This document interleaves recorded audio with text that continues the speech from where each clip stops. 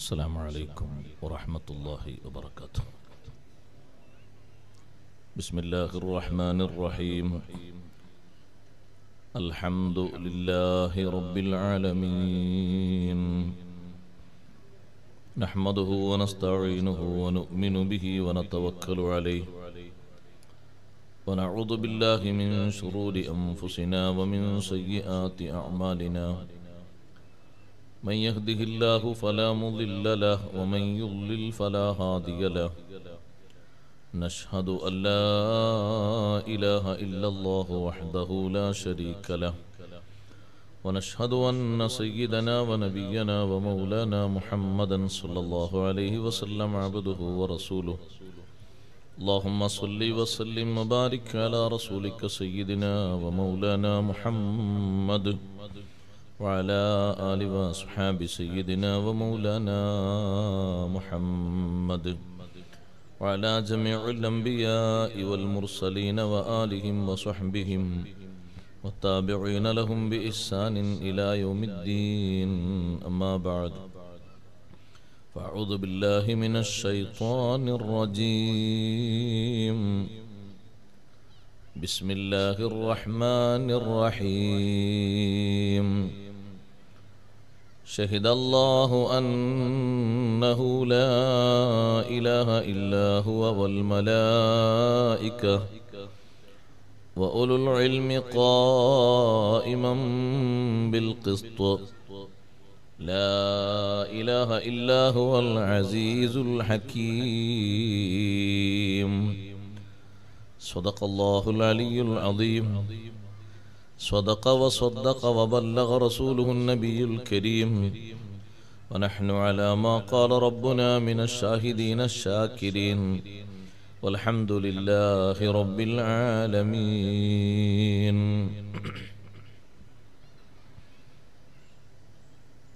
الدنيا ملعونة، ملعون ما فيها إلا ذكر الله وما والاه، أو عالما أو متعلما. صدق شفيعنا رسول الله صلى الله عليه وسلم. يا سيد السادات جئتك قاصدا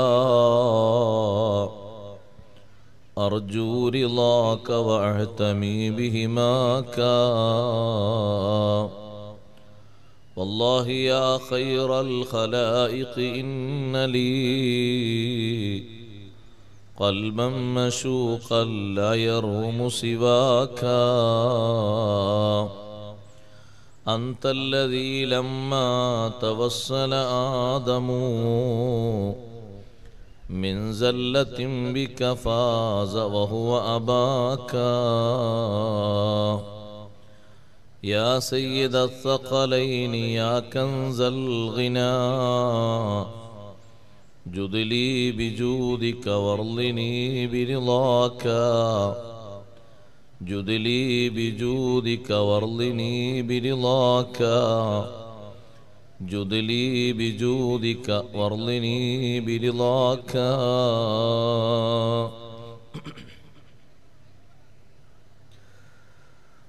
സർവാദരണീയരായ ഉസ്താദുമാരെ, പണ്ഡിതരെ, നേതാക്കളെ, മഹല്ല് ജമാഅത്ത് കാരണവന്മാരെ, മുതഅല്ലിംകളെ, സഹോദരന്മാരെ, സഹോദരിമാരെ, സുഹൃത്തുക്കളെ, അല്ലാഹുവിൻ്റെ അതിമഹത്തായ അനുഗ്രഹത്താൽ ഈ പരിശുദ്ധ റജബിൽ അല്ലാഹു ഏറെ മഹത്വം നൽകി ആദരിച്ച് അനുഗ്രഹിച്ച നമ്മുടെ ഈ പ്രദേശത്തിനും പരിസരങ്ങൾക്കും ആശ്രയിക്കുന്നവർക്കും എല്ലാവർക്കും അഭയമായി നിലകൊള്ളുന്ന ബഹുമാനപ്പെട്ട സയ്യിദ് അറബി ഖദ്ദസല്ലാഹു സിർറഹുൽ അസീസ് തങ്ങൾ അവരുടെ ഉറൂസ് മുബാറക്കിലാണ് നാം സംബന്ധിച്ചിരിക്കുന്നത്. അല്ലാഹു സുബ്ഹാനഹു വ തആല ഇവിടെയും പരിസരങ്ങളിലും മന്തി ഉറങ്ങുന്ന മഹാരഥന്മാരുടെ എല്ലാവിധ മദതും നോട്ടവും നൽകി നമ്മെ എല്ലാവരെയും അവൻ സ്വീകരിക്കുമാറാകട്ടെ. ആ മഹത്തുക്കളുടെ ബറക്കത്ത് കാരണമായി വലിയ തൗഫീഖ് ദീനിനു വേണ്ടി ഖിദ്മത്ത് ചെയ്യുന്നതിൽ, സുഹൃതങ്ങൾ ധാരാളം ഒരുമിച്ച് കൂട്ടുന്നതിൽ അള്ളാഹു നമുക്കും നമ്മുടെ മാതാപിതാക്കൾ, ഉസ്താദുമാർ, ശിഷ്യന്മാർ, സഹപാഠികൾ, നാം സ്നേഹിക്കുന്നവർ, നമ്മെ സ്നേഹിക്കുന്നവർ എല്ലാവർക്കും അള്ളാഹു നൽകുമാറാകട്ടെ. അവരുടെ ഖിദ്മത്തിലായി കഴിഞ്ഞ് നല്ല ആളുകൾ ഈ ലോകത്തിൽ നിന്ന് വിടവാങ്ങുന്നത് പോലെ വിടവാങ്ങി നാളെ പാരത്രിക ലോകത്തും അവരുടെ ജിവാറിൽ ഒരുമിച്ച് കൂടാൻ അള്ളാഹു ഭാഗ്യം നൽകുമാറാകട്ടെ. ആമീൻ എന്ന് ആമുഖമായി പ്രാർത്ഥിക്കും. അല്ലാഹു സുബ്ഹാനഹു വ തആല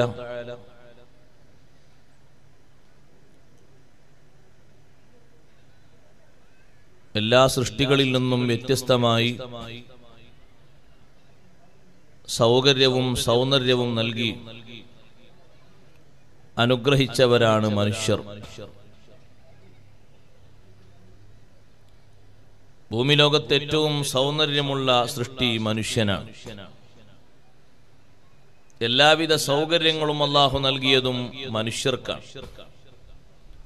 മനുഷ്യർക്ക് നൽകിയതുപോലെയുള്ള സൗകര്യം അല്ലാഹു സുബ്ഹാനഹു വ തആല ജിന്നുകൾക്ക് നൽകിയിട്ടില്ല. കാരണം ജിന്നുകളുടെ കൂട്ടത്തിൽ നിന്ന് ഒറ്റ നബിയും ഒറ്റ റസൂലും വന്നിട്ടില്ല. എല്ലാ റസൂലും എല്ലാ നബിയും വന്നത് മനുഷ്യരിൽ നിന്നാണ്. ഏറ്റവും വലിയ സൗകര്യം അല്ലാഹു ലോകത്ത് കൊടുത്തത് അംബിയാ മുർസൽ. ആ അംബിയാ മുർസലുകൾ മുഴുവനും മനുഷ്യരാണ്. ജിന്നുകൾക്ക് കൂടി അവർ മുർസലീങ്ങളാണ്, നബിമാരാണ്. മലക്കുകളെക്കാളും വലിയ സൗന്ദര്യം അല്ലാഹു നൽകിയത് മനുഷ്യർക്കാണ്. കാരണം മനുഷ്യന്മാരെ കൂട്ടത്തിൽ ആരാധനകളെ കൊണ്ട് കൽപ്പിക്കപ്പെടുന്നവർ ഉള്ളതിനോടൊപ്പം തന്നെ അരുതായ്മകളിലേക്ക് മുതിരരുത്, തുനിയരുത്, ചിന്തിക്കരുത് എന്ന് അല്ലാഹു തആല കൽപ്പിച്ച് രണ്ട് ഭാഗങ്ങളും സൂക്ഷിച്ചു കൊണ്ടു നടക്കുക മനുഷ്യനുള്ള ഏറ്റവും വലിയ ഒരു ഉത്തരവാദിത്തമാണ്. അപ്പൊ രണ്ട് ഭാഗങ്ങളെയും നോക്കി ശ്രദ്ധിച്ചു പോകുന്നവരാണ് മനുഷ്യർ. മലക്കുകൾക്ക് അങ്ങനെ ഒരു വിഷയം ഇല്ല. ഇബാദത്ത് കൊണ്ട് കൽപ്പിക്കപ്പെട്ടു, അതിൽ തന്നെ അവർക്ക് വേണ്ട വിചാരങ്ങൾ ശ്രദ്ധിക്കണം എന്ന ഒരു കൽപ്പന അവരോടില്ല. കാരണം അത് അവരിൽ നിന്ന് വരില്ല. അരുതായ്മകളിലേക്കൊന്നും പോകരുത്, നോക്കരുത് എന്നുള്ള കീർത്തനകളൊന്നും അവരോടില്ല. ഈ രണ്ട് വശങ്ങളും സമന്വയിച്ച് നല്ല രൂപത്തിൽ അള്ളാഹുവിന്റെ മാർഗത്തിൽ തൃപ്തി പേടാൻ കഠിനാധ്വാനം ചെയ്യുന്ന വിഭാഗമാണ് മനുഷ്യർ. അതിൽ അല്ലാഹു തആല ഏറെ ബഹുമാനം നൽകിയവർ അറിവുള്ളവരാണ്. അള്ളാഹു നമുക്കെല്ലാവർക്കും അറിവ് ഏറ്റി തെരുമാറാകട്ടെ. മുസ്ലിങ്ങളായ നാം 3 അറിവുകൾ എപ്പോഴും സ്വായത്തമാക്കിയിരിക്കണം.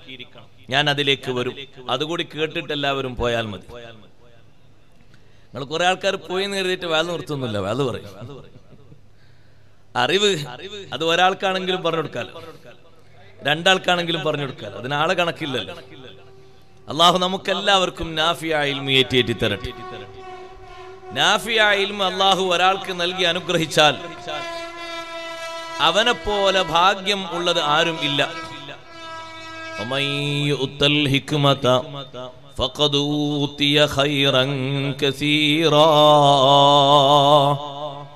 ഉപകാരപ്രദമായ ജ്ഞാനം, അതിനാണ് ഹിക്മത്ത് എന്ന് പറഞ്ഞത്.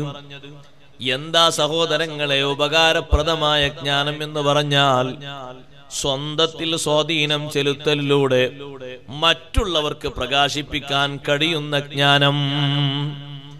ഇമാം ജലാലുദ്ദീൻ സുയൂത്തി റഹ്മത്തുള്ളാഹി അലൈഹി അതിന് വിവക്ഷിച്ചത് അൽ ഇൽമുൻ നാഫിഉ അൽ മുഅദ്ദി ഇലൽ അമൽ. ഹിക്മത്ത് എന്ന് പറഞ്ഞാൽ പ്രവൃത്തിപദത്തിലേക്ക് മനുഷ്യനെ നയിക്കുന്ന ഉപകാരപ്രദമായ ജ്ഞാനം. അതാർക്കെങ്കിലും അല്ലാഹു നൽകിയിട്ടുണ്ടെങ്കിൽ ഫഖദ് ഊതിയ ഖൈറൻ കസീറാ, അവന് ധാരാളം ധാരാളം നന്മ നൽകപ്പെട്ടു. അവനെ പോലെ നന്മ നൽകപ്പെട്ട ഒരാൾ ദുനിയാവിൽ വേറെയില്ല. കാരണം ആ നാഫിയായ ഇൽമ് കിട്ടിയ ആൾക്ക് മറ്റൊരാളെ മനസ്സ് എങ്ങനെയുണ്ടെന്ന് നോക്കാൻ കഴിയും. മറ്റൊരാളെ പ്രവൃത്തിയിൽ ഏതാണ് ശരി ഏതാണ് തെറ്റെന്ന് തിരുത്താൻ കഴിയും. അങ്ങനെ ഒരു ദിവസം അയാള് 10-20 ആളുകളെ കണ്ടാൽ 20 ആളെയും നന്നാക്കാനുള്ള കഴിവ് ഹിക്മത്ത് നൽകപ്പെട്ടവർക്ക് അല്ലാഹു നൽകുന്നു. മനസ്സ് നോക്കിയവര് ചികിത്സിക്കും, അമല് നോക്കിയവര് നന്നാക്കും, പറയുന്നത് നോക്കിയിട്ട് നന്നാക്കും, ചെയ്യുന്നത് നോക്കിയിട്ട് നന്നാക്കും. ഏത് വിധേന മനുഷ്യൻ പോയാലും അത് ശരിയാണോ തെറ്റാണോ എന്ന് ചൂണ്ടിക്കാണിച്ച് ശരിയായ വശത്തിലേക്ക് അവരെ കൂട്ടിക്കൊണ്ടുവന്ന് അതിൽ തറപ്പിച്ചുറപ്പിച്ചു നിർത്തും. പിന്നെ അവര് മാറൂല. ومن يؤت الحكمة فقد أوتي خيرا كثيرا. ഉപകാരപ്രദമായ ജ്ഞാനം നൽകപ്പെട്ടാൽ ഏറ്റവും അധികം ഖൈർ നൽകപ്പെട്ടുപോയി. സഹോദരങ്ങളെ, ഉയരാൻ, അല്ലാഹുവിലേക്ക് അടുക്കാൻ, ഹബീബായ മുഹമ്മദുർ റസൂലുള്ളാഹി സ്വല്ലല്ലാഹു അലൈഹി വസല്ലം തങ്ങളിലേക്ക് അടുക്കാൻ, അമ്പിയാക്കളിലേക്ക് ഔലിയാക്കളിലേക്ക് അടുക്കാൻ, ഇവിടെ വിശ്രമിക്കുന്ന നേതൃത്വം നൽകുന്ന മഹാനുഭാവനിലേക്ക് അടുക്കാൻ എല്ലാവർക്കും വേണ്ട ഒരു വിഷയമാണ് ഇൽമ്. അറിവാണ് അതിനൊക്കെ വേണ്ടത്. അറിവിനല്ലേ അല്ലാഹു തആല കാലപരിധി വെക്കാത്തത്, അറിവിനെ അല്ലാഹു തആല വയസ്സ് നിശ്ചയിക്കാത്തത്. ഹബീബ് മുഹമ്മദുർ റസൂലുള്ളാഹി സ്വല്ലല്ലാഹു അലൈഹി വസല്ലം തങ്ങൾ പഠിക്കാൻ വേണ്ടി പറഞ്ഞത് മിനൽ മഹ്ദി ഇലൽ ലഹദി, തൊട്ടിൽ മുതൽ നമ്മുടെ കുഴിമാടം വരെ പഠിക്കണം. ഉതുലുബുൽ ഇൽം, നിങ്ങൾ അറിവ് തേടണം. ഞാൻ കുറെ പ്രായക്കാരനായി, ഇനി ഞാൻ ഊത്ത് പഠിച്ചിട്ട് കാര്യമില്ല, ഇനി ഞാൻ പ്രത്യേക ദിക്ർ പഠിച്ചിട്ട് കാര്യമില്ല എന്ന് ഞാനത് ചെയ്യാനാണ്. പഠിച്ചു ചെയ്തില്ല, അതിന് ഫലം വേറെയുണ്ട്. നിങ്ങൾ പഠിച്ചു വെച്ചു, പക്ഷേ ചെയ്യാൻ നേരം കിട്ടിയില്ല, ചെയ്യാൻ സമയമൊത്തു വന്നില്ല. കാരണം ആ പഠിച്ച കാര്യം ചെയ്യുന്നതിന് മുമ്പ് അല്ലാഹു നിങ്ങളെ തിരിച്ചു വിളിച്ചാലും പഠിച്ചതിന് അല്ലാഹു വേറെ തരുന്നുണ്ട്. പഠിച്ചത് മുഴുവനും ചെയ്യാൻ ഒരു പക്ഷേ കഴിഞ്ഞോളം എന്നില്ല. അതുകൊണ്ടല്ലേ അഷ്റഫുൽ ഖൽഖ് റസൂലുള്ളാഹി സ്വല്ലല്ലാഹു അലൈഹി വസല്ലം തങ്ങളുടെ സ്വഹാബത്തിന്റെ കൂട്ടത്തിൽ സഹോദരന്മാരെ സഹോദരിമാരെ, ഹജ്ജ് ചെയ്യാതെയും കുറെ ആളുകൾ മരണപ്പെട്ടു പോയില്ലേ? പക്ഷേ ഹജ്ജിന്റെ വിവരങ്ങളൊക്കെ അവർ പഠിച്ചിട്ടുണ്ട്. ഉംറ നിർവഹിക്കാൻ ഭാഗ്യം കിട്ടാതെ മരണപ്പെട്ടു പോയില്ലേ? ഉംറനെ പറ്റി അവർ ധാരാളം പഠിച്ചിട്ടുണ്ട്. ജിഹാദിലേക്ക് പോകാൻ കഴിവില്ലാതെ പലരും മരണപ്പെട്ടു പോയില്ലേ? ജിഹാദിന്റെ മഹത്വങ്ങളും ഷർത്തും ഫർളും റുക്നും അവർ പഠിച്ചിട്ടുണ്ട്. പഠിക്കുന്നത് ഒന്ന് വേറെ, അമലൊന്ന് വേറെ.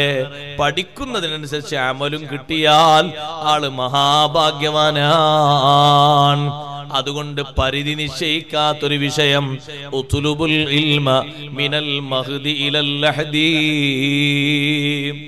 തൊട്ടിൽ മുതൽ തൊഴുത്ത് വരെ, തൊട്ടിൽ മുതൽ കുഴിമാടം വരെ നിങ്ങൾ അറിവ് അഭ്യസിക്കുക എന്ന് സയ്യിദുനാ റസൂലുള്ളാഹി സ്വല്ലല്ലാഹു അലൈഹി വസല്ലം തങ്ങൾ പഠിപ്പിച്ചു. മഹാന്മാരുടെ അറിവ് നോക്ക് നിങ്ങൾ. ആ അറിവ് കൊണ്ടല്ലേ അവർ ലോകത്തെ ഏറ്റവും വലിയ ഹിദായത്ത് നൽകിയത്. മുന്നിൽ വരുന്ന ഒരാളെ കുറിച്ച് ശരിയായി അറിയാനുള്ള ഇൽമി എത്ര വലിയ ഇൽമാണ്. ഞാൻ നിങ്ങളെ മുന്നിൽ വന്നാൽ, നിങ്ങൾ എന്റെ മുന്നിൽ വന്നാൽ നമുക്ക് എന്തറിയാനാണ്? ധരിച്ച ഡ്രസ്സിന്റെ കളർ അറിയും, അല്ലെങ്കിൽ മുഖത്തിന്റെ കളർ അറിയും, ശരീരത്തിൽ വല്ല വാച്ചും കെട്ടിയിട്ടുണ്ടെങ്കിൽ വാച്ചിന്റെ കളർ അറിയും, വേറെന്തെങ്കിലും ഉപകരണങ്ങൾ ഉണ്ടെങ്കിൽ അതറിയും. മഹാന്മാരുടെ അറിവ് അങ്ങനെയല്ല. അത് ഹിജാബിനെ ഭേദിച്ച്, മറകളെ ഭേദിച്ച് അപ്പുറത്താണ്. മനസ്സ് മന്ത്രിക്കുന്നത് നോക്കിയിട്ട് അവർ ചികിത്സിക്കും. സുബ്ഹാനല്ലാഹ്. അതുകൊണ്ടല്ലേ ശൈഖ് അബ്ദുൽ ഖാദിർ ജീലാനി ഖദ്ദസല്ലാഹു സിർറഹുൽ അസീസ് തങ്ങളെ കാലഘട്ടത്തിൽ ഒരു വലിയ പണ്ഡിതൻ ഉണ്ടായിരുന്നു, അബൂബക്കർ ഇബ്നുൽ ഇമാദ് റഹ്മത്തുള്ളാഹി അലൈഹി. വലിയ പണ്ഡിതനാണ് അബൂബക്കർ ഇബ്നുൽ ഇമാദ് റളിയല്ലാഹു അൻഹു. മഹാനവർകൾക്കൊരു സംശയം വന്നു. ഇപ്പൊ ഒരുപാട് കമ്പനിയുണ്ട് ലോകത്ത്. അന്നത്തെ കാലത്ത് എല്ലാവരും ഓതുന്നു ആയത്ത്, എല്ലാവരും ഓതുന്നു ഹദീസ്. ഏതാണ് അവലംബിക്കേണ്ടത്? അന്നുകൊണ്ട് പേച്ച ആൾക്കാർ. ഷെയ്ഖ് ജീലാനി റളിയല്ലാഹു അൻഹു നിലകൊള്ളുന്ന ആ കാലഘട്ടത്തിൽ ഹിജ്റ 5-ാം നൂറ്റാണ്ടിൽ 6-ാം നൂറ്റാണ്ടിന്റെ ഭാഗത്ത് അന്ന് തന്നെ 12 തരം ത്വരീഖത്തുകളുണ്ട്. മഹാനവർകൾ അവിടുത്തെ കിതാബിൽ അത് രേഖപ്പെടുത്തിയിട്ടുണ്ട്. സിർറുൽ അസ്റാർ എന്ന ഗ്രന്ഥത്തിൽ 12-ൽ 11 പേച്ചതാണ്. ഒന്ന് മാത്രമേ ഹക്കുള്ളൂ. ഗണ്ണിച്ചിട്ടുണ്ട്, അവർക്കെതിരായി തെളിവ് നിർത്തിയിട്ടുണ്ട്. അപ്പൊ അബൂബക്കർ ബിനുൽ ഇമാദ് റളിയല്ലാഹു അൻഹു ചിന്തിക്കുന്ന എല്ലാവരും ഓതുന്നു ഹദീസ്, എല്ലാവരും ഓതുന്നു ആയത്ത്. നമ്മൾ അങ്ങനെ കേൾക്കാറില്ലേ? ഏത് സ്വീകരിക്കണം എന്നൊരു ആശങ്ക മനസ്സിൽ വന്നു. ഏത് സ്വീകരിക്കണം എന്ന ആശങ്ക മനസ്സിൽ വന്നപ്പോ ജനങ്ങൾ പറഞ്ഞു, നിങ്ങൾ ബഗ്ദാദിലേക്ക് പോയിക്കോളൂ, നിങ്ങളെ രോഗത്തിന് വേഗം ശമനം കിട്ടും. ബഗ്ദാദിൽ ഒരു മഹാമനീഷിയുണ്ട്, യതകല്ലമു ബിൽ ഖവാതിരി, മനസ്സു നോക്കി സംസാരിച്ച് ചികിത്സിക്കുന്ന ആളാണ്. മനസ്സ് നോക്കിയിട്ട് ട്രീറ്റ്മെന്റ് തരും. അതുകൊണ്ടല്ലേ ഔലിയാക്കളെ പറ്റി അത്ബാഉൽ ഖുലൂബ്, അവര് മനസ്സിന്റെ വൈദ്യന്മാരാണ്, മനസ്സ് നോക്കിയിട്ട് ചികിത്സിക്കുന്നവരാണ്. ആ മനസ്സിൽ വൃത്തികേടാണോ വിചാരിക്കുന്നത്, ഉടനെ തന്നെ ആ വിചാരം മാറ്റിപ്പോയി. അഹംഭാവമാണോ മാറ്റിപ്പോയി, പരിഹാസമാണോ മാറ്റിപ്പോയി. മാറാൻ തുനിയാത്ത പരിഹാസമാണെങ്കിൽ കൊടുക്കേണ്ടത് കൊടുത്തിട്ട് അവർക്ക് പരീക്ഷണവും കൊടുക്കും. അവരെ ഒരുത്തർ പോയി മസ്ഖറ കണ്ടാരേ, അവരുടെ നാടീനെ തീയാൽ നിറച്ചോവർ. ഷെയ്ഖ് ജീലാനി റളിയല്ലാഹു അൻഹു കളിയാക്കാൻ വേണ്ടി ഒരാൾ പോയി. അയാൾക്ക് മനസ്സിലായി ഇത് കളിയാക്കാൻ പറ്റൂല, അതൊരു മുത്താണ്, ഇതൊരു മഹൽ വ്യക്തിത്വമാണ്, അല്ലാഹുവിന്റെ ഇഷ്ടദാസനാണ്. തിരിഞ്ഞിട്ടും അയാൾക്ക് ശരിക്ക് ബോധ്യപ്പെട്ടിട്ടും വീണ്ടും പരിഹസിക്കാൻ തുനിഞ്ഞപ്പോ അവരുടെ നാട് തീ കൊണ്ട് നിറച്ചു കൊടുത്തു. നിങ്ങൾ നോക്കും, മനസ്സ് നോക്കിയിട്ട് ട്രീറ്റ്മെന്റ് ചെയ്യുകയാണ്. അബൂബക്കർ ഇബ്നുൽ ഇമാദ് റളിയല്ലാഹു അൻഹു ചിന്തിക്കുന്നു, ബഗ്ദാദിൽ ഒരു മനുഷ്യനുണ്ട് എന്നല്ലേ ജനങ്ങൾ പറഞ്ഞത്. ആ മനുഷ്യൻ മനസ്സ് നോക്കിയിട്ട് കാര്യം പറഞ്ഞ് ചികിത്സിക്കും. അങ്ങനെ തേടി നടന്നു, ബഗ്ദാദിലെത്തി നോക്കുമ്പോ ഷെയ്ഖ് അബ്ദുൽ ഖാദിർ ജീലാനി ഖദ്ദസല്ലാഹു സിർറഹുൽ അസീസ് തങ്ങൾ വലിയ ഒരു സദസ്സിനെ അഭിസംബോധന ചെയ്യുകയാണ്. ഒരു ചെറിയ സദസ്സിൽ, മഹാനവറുകളുടെ സദസ്സിൽ 10,000 ആളുണ്ടാകും. വലിയ സദസ്സിലോ 50,000-ത്തിലധികം ആളുകൾ ഉണ്ടാകും. സഹോദരങ്ങളെ, നമ്മൾ പലപ്പോഴും പറയുന്ന കണക്കല്ല, കമ്മട്ടത്തിന്റെ കണക്കല്ല, ഇത് ശരിയായ കണക്കാണ്. 50,000 ആളുകളോട് മാധ്യമങ്ങളുടെ സഹായം ഇല്ലാതെ, ഉപകരണങ്ങളുടെ സഹായം ഇല്ലാതെ, സുന്ദരമായ സ്ഫുടമായ ഭാഷയിൽ അവരുടെ മനസ്സ് നോക്കി, അവരുടെ ശരീരം നോക്കി, അവരുടെ ഏർപ്പാട് നോക്കി, അവരുടെ നാട് നോക്കി, ആ നാടിന്റെ മലീമസമായ രംഗങ്ങൾ നോക്കി വേണ്ട രീതിയിൽ ചികിത്സിക്കുന്നു. അബൂബക്കർ ഇബ്നുൽ ഇമാദ് റളിയല്ലാഹു അൻഹു എന്ന മഹാൻ പോയപ്പോ പ്രസംഗിച്ചു കൊണ്ടിരിക്കുകയാണ്. ഷെയ്ഖ് ജീലാനി തങ്ങൾ സദസ്യരെ അഭിസംബോധന ചെയ്യുകയാണ്. അതിന്റെ ഒരു മൂലയിൽ മഹാനവർകൾ പോയി ഇരുന്നു. ഞാൻ ഇവിടെ വന്നിരുന്നാലും ആൾ അറിയണല്ലോ, മനസ്സ് നോക്കി ചികിത്സിക്കുന്ന ആള് ദൂരം പ്രശ്നമല്ലല്ലോ. ഈ സദസ്സിൽ ഞാൻ വന്നിരുന്നാൽ എന്റെ മനസ്സ് കാണണം, കണ്ടിട്ട് എനിക്ക് ചികിത്സ തരണം. മഹാനവർകൾ പറയാണ്, ഞാൻ വന്നവിടെ ഇരുന്നപ്പോഴേക്ക് ഷെയ്ഖ് ജീലാനി പറയാൻ തുടങ്ങി, ഇത്തിഖാദുനാ ഇത്തിഖാദു സലഫിസ് സ്വാലിഹീന മിനസ് സ്വഹാബത്തി വത്താബിഈൻ. നമ്മളെ വിശ്വാസം, യഥാർത്ഥ വിശ്വാസം പൂർവീക മഹത്തുക്കളായ സ്വഹാബത്തിന്റെയും താബീങ്ങളെയും വിശ്വാസമാണ്. ആ റൂട്ടിലാണോ നിങ്ങൾ രക്ഷപ്പെട്ടു. ഇതാണ് കിട്ടേണ്ടത്. ഏത് വിശ്വാസമാണ് ശരിയെന്നല്ലേ മനസ്സിലുള്ള ആശങ്ക, അതിന് തുറന്ന മറുപടിയാണ്. മഹാനവർകൾ സദസ്സിൽ ഇരുന്നപ്പോഴേക്ക് പറഞ്ഞു. നിങ്ങൾ ആലോചിച്ചു നോക്ക്, 10,000 ആള് ഒരു സദസ്സിൽ വന്നിരുന്ന് ഒരാള് 1 ലക്ഷമായിട്ട് വന്നിരുന്നാലും അറിയും. ലാസ്റ്റ് പോയിന്റിൽ ഒരാൾ വന്നിരുന്നാലും അറിയും എന്തിനാണ് അയാൾ വന്നത്. അള്ളാഹു അവർക്ക് നൽകിയ ഇൽമ്, അവരെ ഖൽബിന്റെ ഒളിവ് എത്ര വലുതാണ്. നോക്കിയിട്ട് അങ്ങോട്ട് ശരിക്കും പറയും, കാര്യം മനസ്സിലാവും. ഒരാളെ കണ്ടാൽ തന്നെ തിരി. നമുക്ക് എന്ത് തിരിയാൻ? അള്ളാഹു നമുക്ക് ഇൽമേറ്റി തരട്ടെ, അവരെ ബർക്കത്തുണ്ട് അള്ളാഹു ഇൽമേറ്റി തരട്ടെ. ഇൽമിന്റെ നൂറ് കൊണ്ട് അള്ളാഹു നമ്മുടെ ഖൽബ് പ്രകാശിപ്പിക്കുമാറാകട്ടെ. സഹോദരങ്ങളെ, ഈ മറുപടി കിട്ടിയപ്പോൾ ആ വലിയ പണ്ഡിതൻ ചിന്തിച്ചുപോയി. അത് പ്രഭാഷണത്തിനിടക്കൊരു വിഷയം പറയാൻ വേണ്ടി പറഞ്ഞതാണെങ്കിലോ അത് എന്നോടായിക്കോളന്നില്ലല്ലോ, എന്നോടായിക്കോളന്നില്ലല്ലോ ആ പറഞ്ഞത്. പ്രസംഗത്തിന്റെ ഇടക്ക് പല മേറ്ററും പറയൂലേ, ഞാൻ ചിലപ്പോ ചിലത് പറയുമ്പോ നിങ്ങൾക്ക് തോന്നും എന്നെ പറ്റിയാണ് ഉസ്താദ് പറഞ്ഞത്, മറ്റേ ഉസ്താദിന് ഇങ്ങനെ പറഞ്ഞു കൊടുത്തിട്ടുണ്ടാകും. നഅൂദുബില്ലാ, ഒന്നുമല്ല. ആ ഉസ്താദ് എന്നെ വിളിച്ചു വരാൻ വേണ്ടി പറഞ്ഞു, ഞാൻ വന്നു. അങ്ങനെ കയറി പ്രസംഗം തുടങ്ങി. വേറെ കാര്യങ്ങളൊന്നും സംസാരിച്ചിട്ടില്ല, നേരം കിട്ടിയിട്ടില്ല. ഇവിടത്തെ വിഷയങ്ങൾ ചോദിക്കാൻ തന്നെ നേരം കിട്ടിയിട്ടില്ല. പക്ഷേ ഇവിടെ നല്ല സദസ്സാണ്, നല്ല കാര്യങ്ങളാണെന്ന് പുറത്തുനിന്ന് ഞാൻ അറിഞ്ഞിട്ടുണ്ട്. ഒരുപാട് നല്ല സഹകരണമുള്ള മഹല്ലാണ്, മജ്ലിസാണ്. അള്ളാഹ് കബൂലാക്കി തരട്ടെ. ആ ബറക്കത്ത് അള്ളാഹു കാലകാലം നിലനിർത്തി തരട്ടെ. അതൊക്കെ മഹാനവറുകളുടെ നിയന്ത്രണം, അവരുടെ തർബിയത്ത്, അവരുടെ നോട്ടം, അത് നമ്മൾ ഒരിക്കലും കുറവായി കാണരുത്, ചെറുതായി കാണരുത്.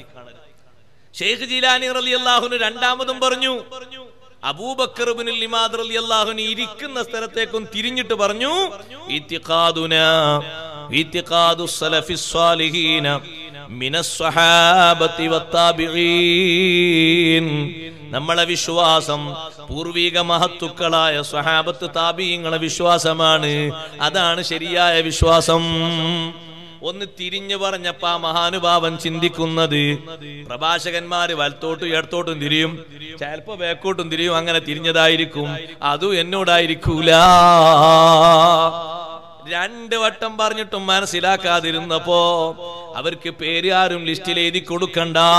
ഒരു വ്യക്തിയെ കണ്ടാൽ അവരെ ആയുഷ്കാലമടക്കം, അവരെ പേരടക്കം, അവരെ വിഷയങ്ങളടക്കം നോക്കിക്കാണാൻ കഴിവുള്ളവരാണ്. മൂന്നാമത്തെ പ്രാവശ്യം ഒറ്റ വിളി, യാ അബൂബക്കർ. അതിന് തെറ്റിപ്പോയി. അബൂബക്കറേ എന്ന് വിളിച്ചപ്പോഴേക്ക് ഞെട്ടിപ്പോയി. വിളിച്ചിട്ട് പറഞ്ഞു, ഇത്തിഖാദുനാ ഇത്തിഖാദുസ് സലഫിസ് സ്വാലിഹീന മിനസ് സ്വഹാബത്തി വത്താബിഈൻ. പോർച്ച് നമ്മുടെ വിശ്വാസം പൂർവിക മഹത്തുക്കളായ സ്വഹാബത്തിന്റെയും താബിഈങ്ങളെയും വിശ്വാസമാണ്. അതിലാണ് നിങ്ങൾ നിലകൊള്ളേണ്ടത്, ഇളകിപ്പോകരുത്. കൽബിൽ ഉറച്ചുപോയി. നമ്മളോട് എന്നെ പറഞ്ഞത്. ആദ്യം പറഞ്ഞു നമ്മളോടാ, പക്ഷെ നമ്മൾ വികലമായി ചിന്തിച്ചു. രണ്ടാമത് പറഞ്ഞു നമ്മളോടായിരുന്നു, ഇതിനാ തിരിഞ്ഞു പറഞ്ഞത്, അത് വിഷയാക്കിയില്ല. മൂന്നാമത് പേരെടുത്ത് പറഞ്ഞു. ഈ പേരാരാ പറഞ്ഞു കൊടുത്ത്? ആ കാണുന്ന വൻ സദസ്സിന്റെ ഒരു മൂലയിൽ വന്നിരുന്ന ഈ വലിയ പണ്ഡിതന്റെ പേരാരെഴുതി കൊടുത്തു? നിങ്ങൾ ഒറ്റയാളെ പേര് എനിക്കറിയില്ല. എന്റെ പേരെന്നെ ശരിക്ക് വാപ്പാന്റെ പേര് കൂട്ടി പറയാൻ ഒരു പക്ഷെ നിങ്ങൾക്ക് ആർക്കും അറിയില്ല. നമ്മളെ ഇൽമിന്റെ കഥാലോചിക്ക് നമുക്ക് തോന്നില്ല നമ്മൾ വലിയ ഇൽമ. നമ്മളാരുമല്ല. അള്ളാഹ് ഇൽമേറ്റി തരട്ടെ. നമുക്കൊന്നൊരു ഇൽമില്ല. അവരെ ഇൽമിലേക്ക് ചേർത്ത് നോക്കുമ്പോ എന്താ അവകാശപ്പെടാൻ, എന്ത് പറയാനാണ്? അപ്പൊ ഇത് ശരിക്ക് രൂപപ്പെട്ടപ്പോ ആ മഹാനുഭാവനോട് ഇനി ഒരു ആണിക്കല്ല് വീടുകയാണ്. ഇളകി പോകരുത് എന്ന് കരുതിയിട്ട്, അബൂബക്കറേ, ബാപ്പ വീട്ടിൽ നിന്ന് പുറത്തു പോയിട്ട് കുറെ കാലമായില്ലേ വാപ്പാനെ കാണാതായിട്ട്? അതെ, പോയി നോക്കൂ, വാപ്പ വീട്ടിലെത്തിയിട്ടുണ്ട്. എവിടേക്കാണ് ആ നോട്ടം നോക്കിയത്? എത്ര ദൂരത്തേക്കാ നോക്കിയത്? ഏത് വീട്ടിലേക്കാ നോക്കിയത്? ഏതാളെ ബാപ്പയിലേക്കാ നോക്കിയത്?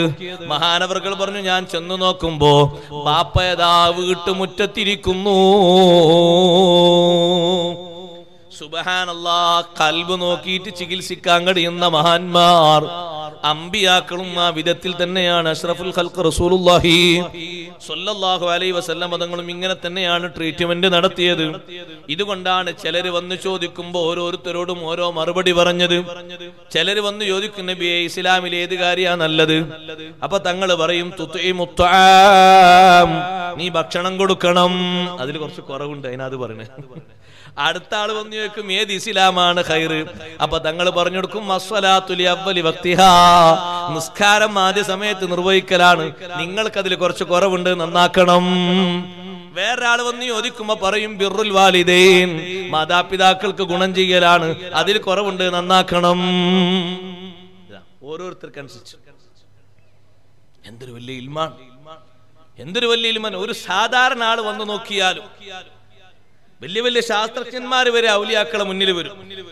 പഴയകാലത്ത് അറിയപ്പെട്ട ഒരു ഗോളശാസ്ത്രജ്ഞൻ നസീറുദ്ദീൻ തൂസി. നസീറുദ്ദീൻ എന്ന് പറയുന്ന ഗോളശാസ്ത്രജ്ഞൻ അയാൾ ഇങ്ങനെ നോക്കിയിട്ട് പറയും, നാളെ ഉച്ചയ്ക്ക് ശേഷം മഴ പെയ്യും. പെയ്യാനും പെയ്യാതിരിക്കാനും സാധ്യതയുണ്ട് എന്നല്ല എല്ലാരും പറയാം. നമുക്കൊക്കെ പറയാം, കാർമേ കണ്ട് ഇന്ന് പെയ്യാനും പെയ്യാതിരിക്കാൻ സാധ്യതയുണ്ട് എന്ന്. അതല്ല, അതൊരു അനുമാനജ്ഞാനമാണ്, അത് ഇൽമല്ല. ഗോളശാസ്ത്രത്തിൽ മികവുള്ള ഈ പണ്ഡിതൻ നോക്കിയിട്ട് പറയും, നാളെ ഉച്ചന്റെ ശേഷം മഴ. അങ്ങനെ മഴ പെയ്യാറുണ്ട്, വെറുതെ പറയുന്നല്ല, മഴ പെയ്യാറുണ്ട്. നസീറുദ്ദീനോട് ഒരാൾ പറഞ്ഞു, ഗോളശാസ്ത്രജ്ഞനോട് പറഞ്ഞു, നാട്ടിലൊരു വലിയ വലിയ വന്നിട്ടുണ്ട്, നമ്മൾ കാണാൻ പോകുക. അങ്ങനെ അയാളെയും കൂട്ടിയിട്ട് കാണാൻ പോയി. നസീറുദ്ദീൻ എന്ന് പറയുന്ന ഗോളശാസ്ത്രജ്ഞനെയും കൂട്ടിയിട്ട് വലിയനെ കാണാൻ പോയി. അപ്പൊ വലിയൊരു പള്ളിന്റെ ഉള്ളിലാണ്. പള്ളിയുടെ ഉള്ളിലിരിക്കുന്ന വലിയനെ കാണാൻ വേണ്ടി പോയി. വലിയ ഇയാളെ മുഖത്തേക്ക് നോക്കിയ പാട് പറഞ്ഞു, അൽ ഹിമാറുൽ അബിയൽ അഅലമു മിൻക. നിനക്കൊരു വിവരമില്ല, നിന്നെക്കാളും വിവരം വെളുത്ത കൈതക്കുണ്ട്. ഇയാളെ മുഖത്ത് നോക്കിയിട്ട് പറഞ്ഞു, അൽ ഹിമാറുൽ അബിയൽ അഅലമു മിൻക. വെളുത്തൊരു കൈതുണ്ട്, ആ കൈതക്ക് നിന്നെക്കാളും വിവരം. അയാൾ ചിന്തിച്ചു, ഇതെന്ത് വലിയ, ഞാൻ ഈ ഗോളശാസ്ത്രമൊക്കെ പഠിച്ചിട്ട് എനിക്ക് വിവരമില്ല എന്ന് പറഞ്ഞാൽ അല്ലാ. അയാൾ കണ്ട പോവാ, നല്ല ഡോസാ കൊടുത്തത്, തിരിച്ചുപോയി. മറ്റാളെ മനസ്സിൽ, ഗോളശാസ്ത്രത്തിന്റെ മനസ്സിൽ ഈ വരികിനോട് പുച്ഛം തോന്നി. നമ്മൾ ചിലപ്പോ വലിയ വലിയ ആളുകൾ അടുത്തേക്ക് കയറി ചെല്ലുമ്പോ ചിലപ്പോ ദഹിക്കാത്ത പറയുമ്പോ നമ്മൾ വിചാരിക്കും ഞാൻ ഉഷാറാണ്. നമ്മളെ പോക്കൊണ്ടാണ് പറയണത്, നമ്മളെ പോരായ്മ കൊണ്ടാ, നമ്മളെ മോശത്വം കൊണ്ടാ പറയണത്. ഉപദേശിച്ച് നന്നാകാനാ അവര് പറയുമ്പോ നമ്മളെ ജീവിതത്തിലെ കൽബിലെ കറുപ്പ് നീക്കാനായിരിക്കും ഒരു പക്ഷെ പറച്ച്. വെളുത്ത കൈതക്ക് നിന്നെക്കാളും വിവരമുണ്ട്. മനസ്സിലായില്ല എന്താ പറഞ്ഞു? അയാൾ പോയി മറ്റാളെ കൂടെ പോയി. കുറെ ദൂരം പോയപ്പോ ഒരു സ്ഥലത്ത് കണ്ടു ഒരു മനുഷ്യൻ. അയാള് ജനങ്ങളുടെ ഗോതമ്പും മറ്റൊക്കെ പൊടിച്ചു കൊടുക്കുന്ന ആളാണ്. അയാൾക്കൊരു വെളുത്ത കൈതയുണ്ട്.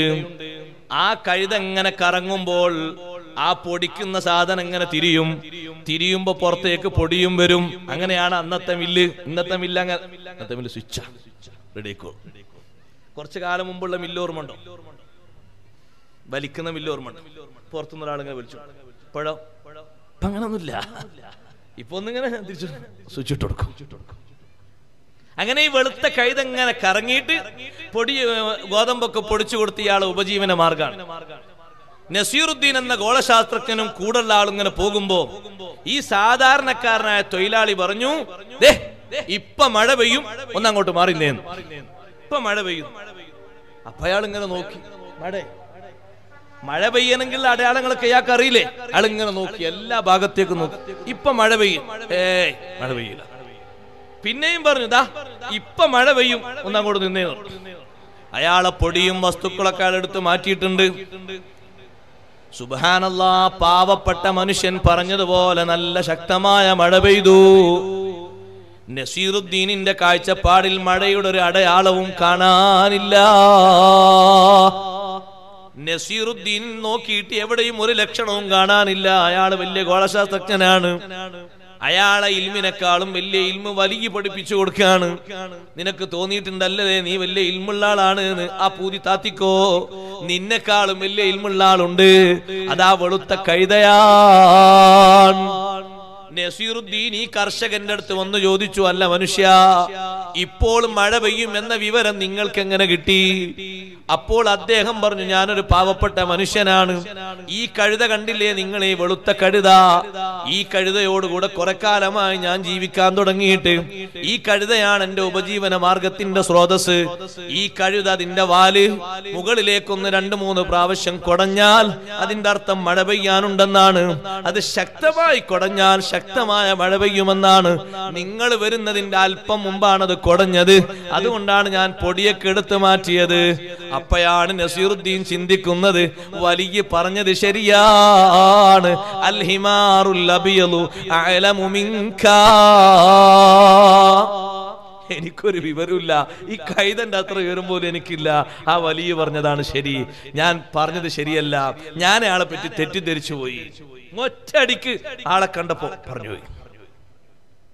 ഔലിയാക്കൾ അമ്പിയാക്കളെ ആ അമ്പിയായിന്റെ ഇൽമിൽ ഏറ്റവും വലിയ ഇൽമ അല്ലാഹു നൽകിയത് ലോകൈക ഗുരു മുഹമ്മദുർ റസൂലുള്ളാഹി സ്വല്ലല്ലാഹു അലൈഹി വസല്ലം തങ്ങൾക്കാണ്. എത്രയാണ് ആ അറിവിന്റെ വ്യാപ്തി, എത്രയാണ് ആ അറിവിന്റെ വ്യാപ്തി സഹോദരങ്ങളെ. വകുല്ലുഹും മിർ റസൂലില്ലാഹി മുൽതമീസുൻ ഗർഫം മിനൽ ബഹരി ഔ റശ്ഫം മിനദ്ദിയമി وواقفون لديه عند حدهم من نقطة العلم أو من شكلة الحكم. സർവ അമ്പിയാക്കളും ഹബീബായ മുഹമ്മദുർ റസൂലുള്ളാഹി സ്വല്ലല്ലാഹു അലൈഹി വസല്ലം തങ്ങളിൽ നിന്ന് ജ്ഞാനം നേടിയവരാണ്, ആവശ്യപ്പെട്ടവരാണ്, സ്വീകരിച്ചവരാണ്. അവിടുത്തെ ഇൽമിന്റെ ഹദ്ദിൽ എല്ലാവരും സ്തംഭിച്ചു നിന്നവരാണ്. കാരണം അവിടുത്തേക്ക് അല്ലാഹു നൽകിയ ഇൽമ് ജിബ്രീൽ അലൈഹിസ്സലാമിന് പോലും നൽകിയിട്ടില്ല. അതുകൊണ്ടല്ലേ ഒരാൾക്കും എത്തിപ്പെടാൻ കഴിയാത്ത ഉന്നതമായ ശ്രേണിയിലേക്ക് സയ്യിദുനാ റസൂലുള്ളാഹി സ്വല്ലല്ലാഹു അലൈഹി വസല്ലം തങ്ങളെ ഉയർത്തിക്കൊണ്ടുപോയത് ഈ ഇസ്രാ മിഅ്റാജ് നടന്ന റജബിലല്ലേ. ആ റജബിന്റെ അന്ന്, റജബ് 27 അന്ന് സിദ്റത്തുൽ മുൻതഹയും കടന്ന് അല്ലാഹുവിന്റെ ഹബീബ് അല്ലാഹുവിന്റെ ഹദ്റത്തിലേക്ക് എത്തിയപ്പോൾ അല്ലാഹു തങ്ങൾക്ക് കൈമാറിയ ഇൽമ് ലോകത്ത് ആർക്കുണ്ട് സഹോദരാ? ഒരു മലക്കിനും ഇല്ല, ഒരു മനുഷ്യനും ഇല്ല. ഇമാമ് തങ്ങൾ മറ്റൊരു സ്ഥലത്ത് പറഞ്ഞു, വമിൻ ഉലൂമിക ഇൽമൽ ലൗഹി വൽ ഖലമി. ഓ നബിയേ, അങ്ങയുടെ ഇൽമിന്റെ ഒരു ഭാഗമാണ് ലൗഹിന്റെ ഇൽമ്, ഖലമിന്റെ ഇൽമ്. ഇവിടെ അല്ലാഹുവിനെ കുറിച്ച് ഏറ്റവും അറിവുള്ളത് ആർക്കാണ്? അനാ അലമുക്കും ബില്ലാഹ്. നിങ്ങളുടെ കൂട്ടത്തിൽ ഏറ്റവും അല്ലാഹുവിനെ അറിയുന്ന ആള് ഞാനാണെന്ന് ത്വഹാ റസൂലുള്ളാഹി സ്വല്ലല്ലാഹു അലൈഹി വസല്ലം തങ്ങൾക്ക് അല്ലാഹുവിനെ അറിയും പോലെ ജിബ്രീൽ അലൈഹിസ്സലാമിനെ അറിയുമോ? ഇല്ല. ആദം നബി അലൈഹിസ്സലാമിനെ അറിയുമോ? ഇല്ല. ലോകത്തൊരൊറ്റ സൃഷ്ടിക്കും അറിയില്ല. വഅഫ്ളലുൽ ഖൽഖി അലൽ ഇത്ലാഖി. നിരുപാധികം സൃഷ്ടികളിൽ എല്ലാ ശ്രേഷ്ഠതയിലും മികച്ചു നിൽക്കുന്ന നേതാവ് ഹബീബ് റസൂലുള്ളാഹി സ്വല്ലല്ലാഹു അലൈഹി വസല്ലം തങ്ങളാണ്. അവിടുന്നാണ് ലോകത്തെ ഏറ്റവും വലിയ വിജ്ഞാനം ലോകത്ത് സമ്മാനിച്ചത്. ലോകത്ത് അവിടുന്ന് പറഞ്ഞ ഇൽമ് ഇനിയും പുലരാൻ ലോകം കാത്തിരിക്കുകയാണ്. ചെറിയ ചെറിയ പ്രവചനങ്ങളൊക്കെ നമ്മൾ മനസ്സിലാക്കി, വലുത് ഇനിയും വരാനുണ്ട്. 10 അടയാളങ്ങൾ സംഭവിക്കുന്നത് വരെ ഖിയാമത്ത് നാൾ നടക്കൂലാന്ന് ഹബീബ് റസൂലുള്ളാഹി സ്വല്ലല്ലാഹു അലൈഹി വസല്ലം തങ്ങൾ പറഞ്ഞില്ലേ, ലൻ തഖൂമ സഅതു ഹത്താ തറൗ ഖബ്റഹാ അശ്റായാത്. 10 അടയാളങ്ങൾ കാണുന്നതിന്റെ മുമ്പ് ഖിയാമത്ത് നാൾ നടക്കില്ല. ആ 10 എണ്ണത്തിൽപ്പെട്ട ഒന്നാണ് ഖുറൂജുൽ മസീഹിദ് ദജ്ജാൽ. മസീഹുദ് ദജ്ജാലിന്റെ ആഗമനം, അവന്റെ പുറപ്പാട് അതിൽപ്പെട്ട ഒന്നാണ്. ലോകത്തിന്റെ എല്ലാ ഭാഗങ്ങളിലേക്കും എത്തുന്ന തരത്തിൽ ഒരു വൻ പുക പൊന്തി വരൽ അതിൽപ്പെട്ട ഒന്നാണ്. ആ 10 എണ്ണത്തിൽ ഒന്നും ഇവിടെ സംഭവിച്ചത് റിപ്പോർട്ട് വന്നിട്ടില്ലല്ലോ. ഇരിക്കട്ടെ, വരാൻ പോകുന്ന വിഷയമടക്കം നാളെ ആഖിറത്തിലുള്ള ജയാപരാജയങ്ങളടക്കം വിശദീകരിച്ചു പഠിപ്പിച്ചു തന്ന നേതാവ് ഹബീബ് മുഹമ്മദുർ റസൂലുള്ളാഹി സ്വല്ലല്ലാഹു അലൈഹി വസല്ലം തങ്ങളെ ഇൽമ് ആർക്കുണ്ട്? അവിടുത്തെ ഇൽമ് കഴിഞ്ഞാൽ അസ്ഹാബിന് ഏറ്റവും വലിയ ഇൽമ അല്ലാഹു നൽകിയിട്ടില്ലേ? സ്വഹാബിമാർക്ക് എത്ര വലിയ ഇൽമ അല്ലാഹു നൽകിയിട്ടുണ്ട്. തിരുഹളറത്തിൽ അവർ ഈമാനോടെ ഒന്നിരുന്നാൽ മതി. അവിടുത്തെ ഖൗലും ഫീലും നോക്കേണ്ടതില്ല. നൂറുൽ മുഹമ്മദി സ്വല്ലല്ലാഹു അലൈഹി വസല്ലം, മുഹമ്മദീയ വെളിച്ചം, മുഹമ്മദീയ പ്രകാശം, പ്രഭ ഇരിക്കുന്നവരുടെ കൽബിലേക്കും ശരീരത്തിലേക്കും മനസ്സിലേക്കും കണ്ണിലേക്കും ഒക്കെ പകർന്നു കിട്ടുന്നു, വെളിച്ചം വീശിക്കിട്ടുന്നു. അതുകൊണ്ട് അവരെ കൽബും കണ്ണും എല്ലാം വെളിച്ചമേറുന്നു. അമ്പിയാക്കൾക്ക് അല്ലാഹു വലിയ ഇൽമു നൽകി, ഔലിയാക്കൾക്ക് അല്ലാഹു വലിയ ഇൽമു നൽകി, ഉലമാക്കൾക്ക് അല്ലാഹു വലിയ ഇൽമു നൽകി. ഇൽമു ഉണ്ടായാൽ കിട്ടുന്ന ഏറ്റവും വലിയ കാര്യം അല്ലാഹുവിലേക്ക് അടുക്കാനുള്ള വലിയ കാര്യമാണ്. നമ്മൾ ഇൽമു അധികരിപ്പിക്കണം, അല്ലാഹുവിലേക്ക് അടുക്കാനുള്ള ഇൽമു കൂടുതൽ പഠിക്കണം. അതിന് 3 വഴികളാണ് സ്വീകരിക്കേണ്ടത്. മഹാന്മാരായ പണ്ഡിതന്മാര് നമ്മെ പഠിപ്പിച്ചു. ആ 3 വഴികളിൽ ഒന്നും നമുക്ക് കുറഞ്ഞുകൂടാ. സൈനുദ്ദീൻ മഖ്ദൂം റളിയല്ലാഹു അൻഹു പറഞ്ഞില്ലേ, വതഅല്ലമൻ ഇൽമൻ യുസഹിഹു ത്വാഅതൻ വഅഖീദതൻ വമുസക്കിയൽ ഖൽബിസ്ഖുലാ ഹദിസ്സലാസതു ഫർളു ഐനിൻ ഫഅരിഫൻ വഅമൽ ബിഹാ തഹസുൽ നജാതുൻ വഅതിലാ. ഒന്നാമതായി സഹോദരങ്ങളെ, ആരാധനയെ ശരിപ്പെടുത്തുന്ന ഇൽമ്, ചെയ്യുന്ന കർമ്മങ്ങളൊക്കെ കുറ്റമറ്റതാകണം. നിസ്കരിക്കുന്ന നിസ്കാരം ശരിയാകണം, നോൽക്കുന്ന നോമ്പ് ശരിയാകണം, കൊടുക്കുന്ന സക്കാത്ത് സക്കാത്തായി വിടണം. ആ ഇൽമു നമ്മൾ പഠിക്കണം. അത് ഇൽമുൽ ഫിഖ്ഹാണ്. ഇൽമുൽ ഫിഖ് പഠിക്കണം. ഫിഖ്ഹിന്റെ വിവരം ഇല്ലാതെ ചെയ്യുന്ന കാര്യങ്ങൾ ഷർത്തും ഫർളും ഒക്കാതെ അല്ലാഹ് ഖബൂലാക്കൂല. കുളി ശരിയാകണമോ? 2 ഫർളുണ്ട്. 2 ഫർളിൽ 1 ഇല്ലാതെ എങ്ങനെ കുളി ശരിയാകും? നിയ്യത്ത് വേണ്ടേ കുളിക്ക്? എല്ലാ കുളിക്കും നിയ്യത്ത് വേണം. എല്ലാ കുളിക്കും നിയ്യത്ത് വേണം. ദിവസേന കുളിക്കുന്ന ഒരു കുളി ഉണ്ടാവും. ഉണ്ട്. ആ കുളി ആരാണ് സുന്നത്തായി പഠിപ്പിച്ചു തന്നത്? ബഹുമാനപ്പെട്ട സയ്യിദുനാ ഉസ്മാൻ ഇബ്നു അഫ്ഫാൻ റളിയല്ലാഹു അൻഹു. സുന്നത്താണ്. എന്ത് നിയ്യത്ത് ചെയ്യണം? പ്രത്യേക ചില സന്ദർഭങ്ങളിൽ, ദിവസങ്ങളിൽ കുളിക്കുന്ന കുളി അല്ലെങ്കിൽ ദിനേനയുള്ള സുന്നത്ത് കുളി ഞാൻ കുളിക്കുന്നു നിയ്യത്ത് ചെയ്യണം. അല്ലെങ്കിൽ ആ ടാങ്കിൽ നിറച്ച വെള്ളം വെറുതെ കാലിയാക്കിന്റെ കുറ്റം പറയേണ്ടി വരും. വെറുതെ എന്തിനാ വെള്ളം കാലിയാക്കുന്നത്? നിയ്യത്തില്ലെങ്കിൽ കുളിയാകോ? കുളിയാകൂല. സുന്നത്ത് കുളിക്ക് നിയ്യത്ത് വേണ്ടേ? വേണം. ഇന്ന് ജുമാന്റെ സുന്നത്ത് കുളി കുളിച്ചില്ലേ? കുളികളെ കൂട്ടത്തിൽ വളരെ മുഅക്കദായ ഒരു കുളിയല്ലേ ജുമാന്റെ സുന്നത്ത് കുളി. നമ്മുടെ മദ്ഹബിൽ 2ാമത്തെ അഭിപ്രായം ജുമാന്റെ കുളി വുജൂബാണ്. ഇമാമുൽ ആലം അബൂ ഹനീഫ റളിയല്ലാഹു അൻഹു മദ്ഹബിലും മറ്റു ധാരാളം പണ്ഡിതന്മാരുടെ മദ്ഹബിലും ജുമാന്റെ കുളി വാജിബാണ്.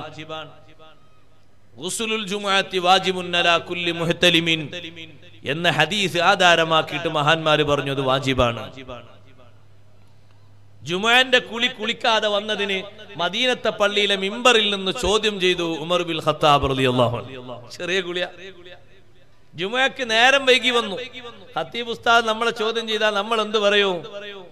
എത്ര ഉണ്ട് ശമ്പളം? മാസത്തെ ഒന്നായിട്ട് ഇപ്പം കൊടുത്ത് നാളെ തന്നെ വിടാൻ പറയാം. ഉമർ ബിൻ ഖത്താബ് തങ്ങൾ മദീനത്തെ പള്ളിയിൽ ഖുതുബ ഓതുന്നു. ആരാ നേരം വൈകി വന്നത്? സാധാരണ ആളാണോ? അല്ല. നബി സല്ലല്ലാഹു അലൈഹി വസല്ലമ നിങ്ങൾ ഒരുപാട് മഹത്വം പറഞ്ഞ മഹാനല്ലേ. 2 മക്കളെ കെട്ടിച്ചു കൊടുത്തു ഉസ്മാനേ. 3ാമത്തതൊരു കുട്ടി വിവാഹം ചെയ്യാത്തത് എനിക്കുണ്ടെങ്കിൽ അതും നിങ്ങൾക്ക് ഞാൻ വിവാഹം ചെയ്തു തരുമായിരുന്നു.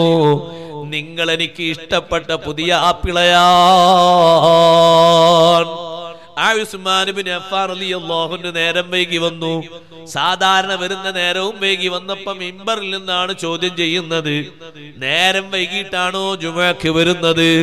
ഉസ്മാൻ റളിയല്ലാഹു അൻഹു അതിന്റെ കാരണം ബോധിപ്പിച്ചപ്പോൾ അടുത്ത ചോദ്യം, കുളിക്കാതെയാണോ ജുമുഅക്ക് വന്നത്? കുളിച്ചിട്ടില്ല, വുളു എടുത്തിട്ടേ ഉള്ളൂ. എങ്ങനെ അറിഞ്ഞ്? കണ്ടാറി. നമ്മൾ കണ്ടാൽ അറിയുന്നു പറഞ്ഞത് അനുമാനാ, നമുക്കൊന്നും അറിയില്ല. നമുക്കെന്താ അറിയാം? ഇന്ന് 2 കുളി കുളിച്ച ആൾക്കാരെ നിങ്ങൾ നോക്കിയിട്ട് ആരെങ്കിലും പറഞ്ഞുതരും? ഇന്നാള് രാവിലെ ഒരു കുളി ഷോപ്പിന്റെ കടയിലേക്ക് പോകാൻ ഒരു കുളി കുളിച്ചു.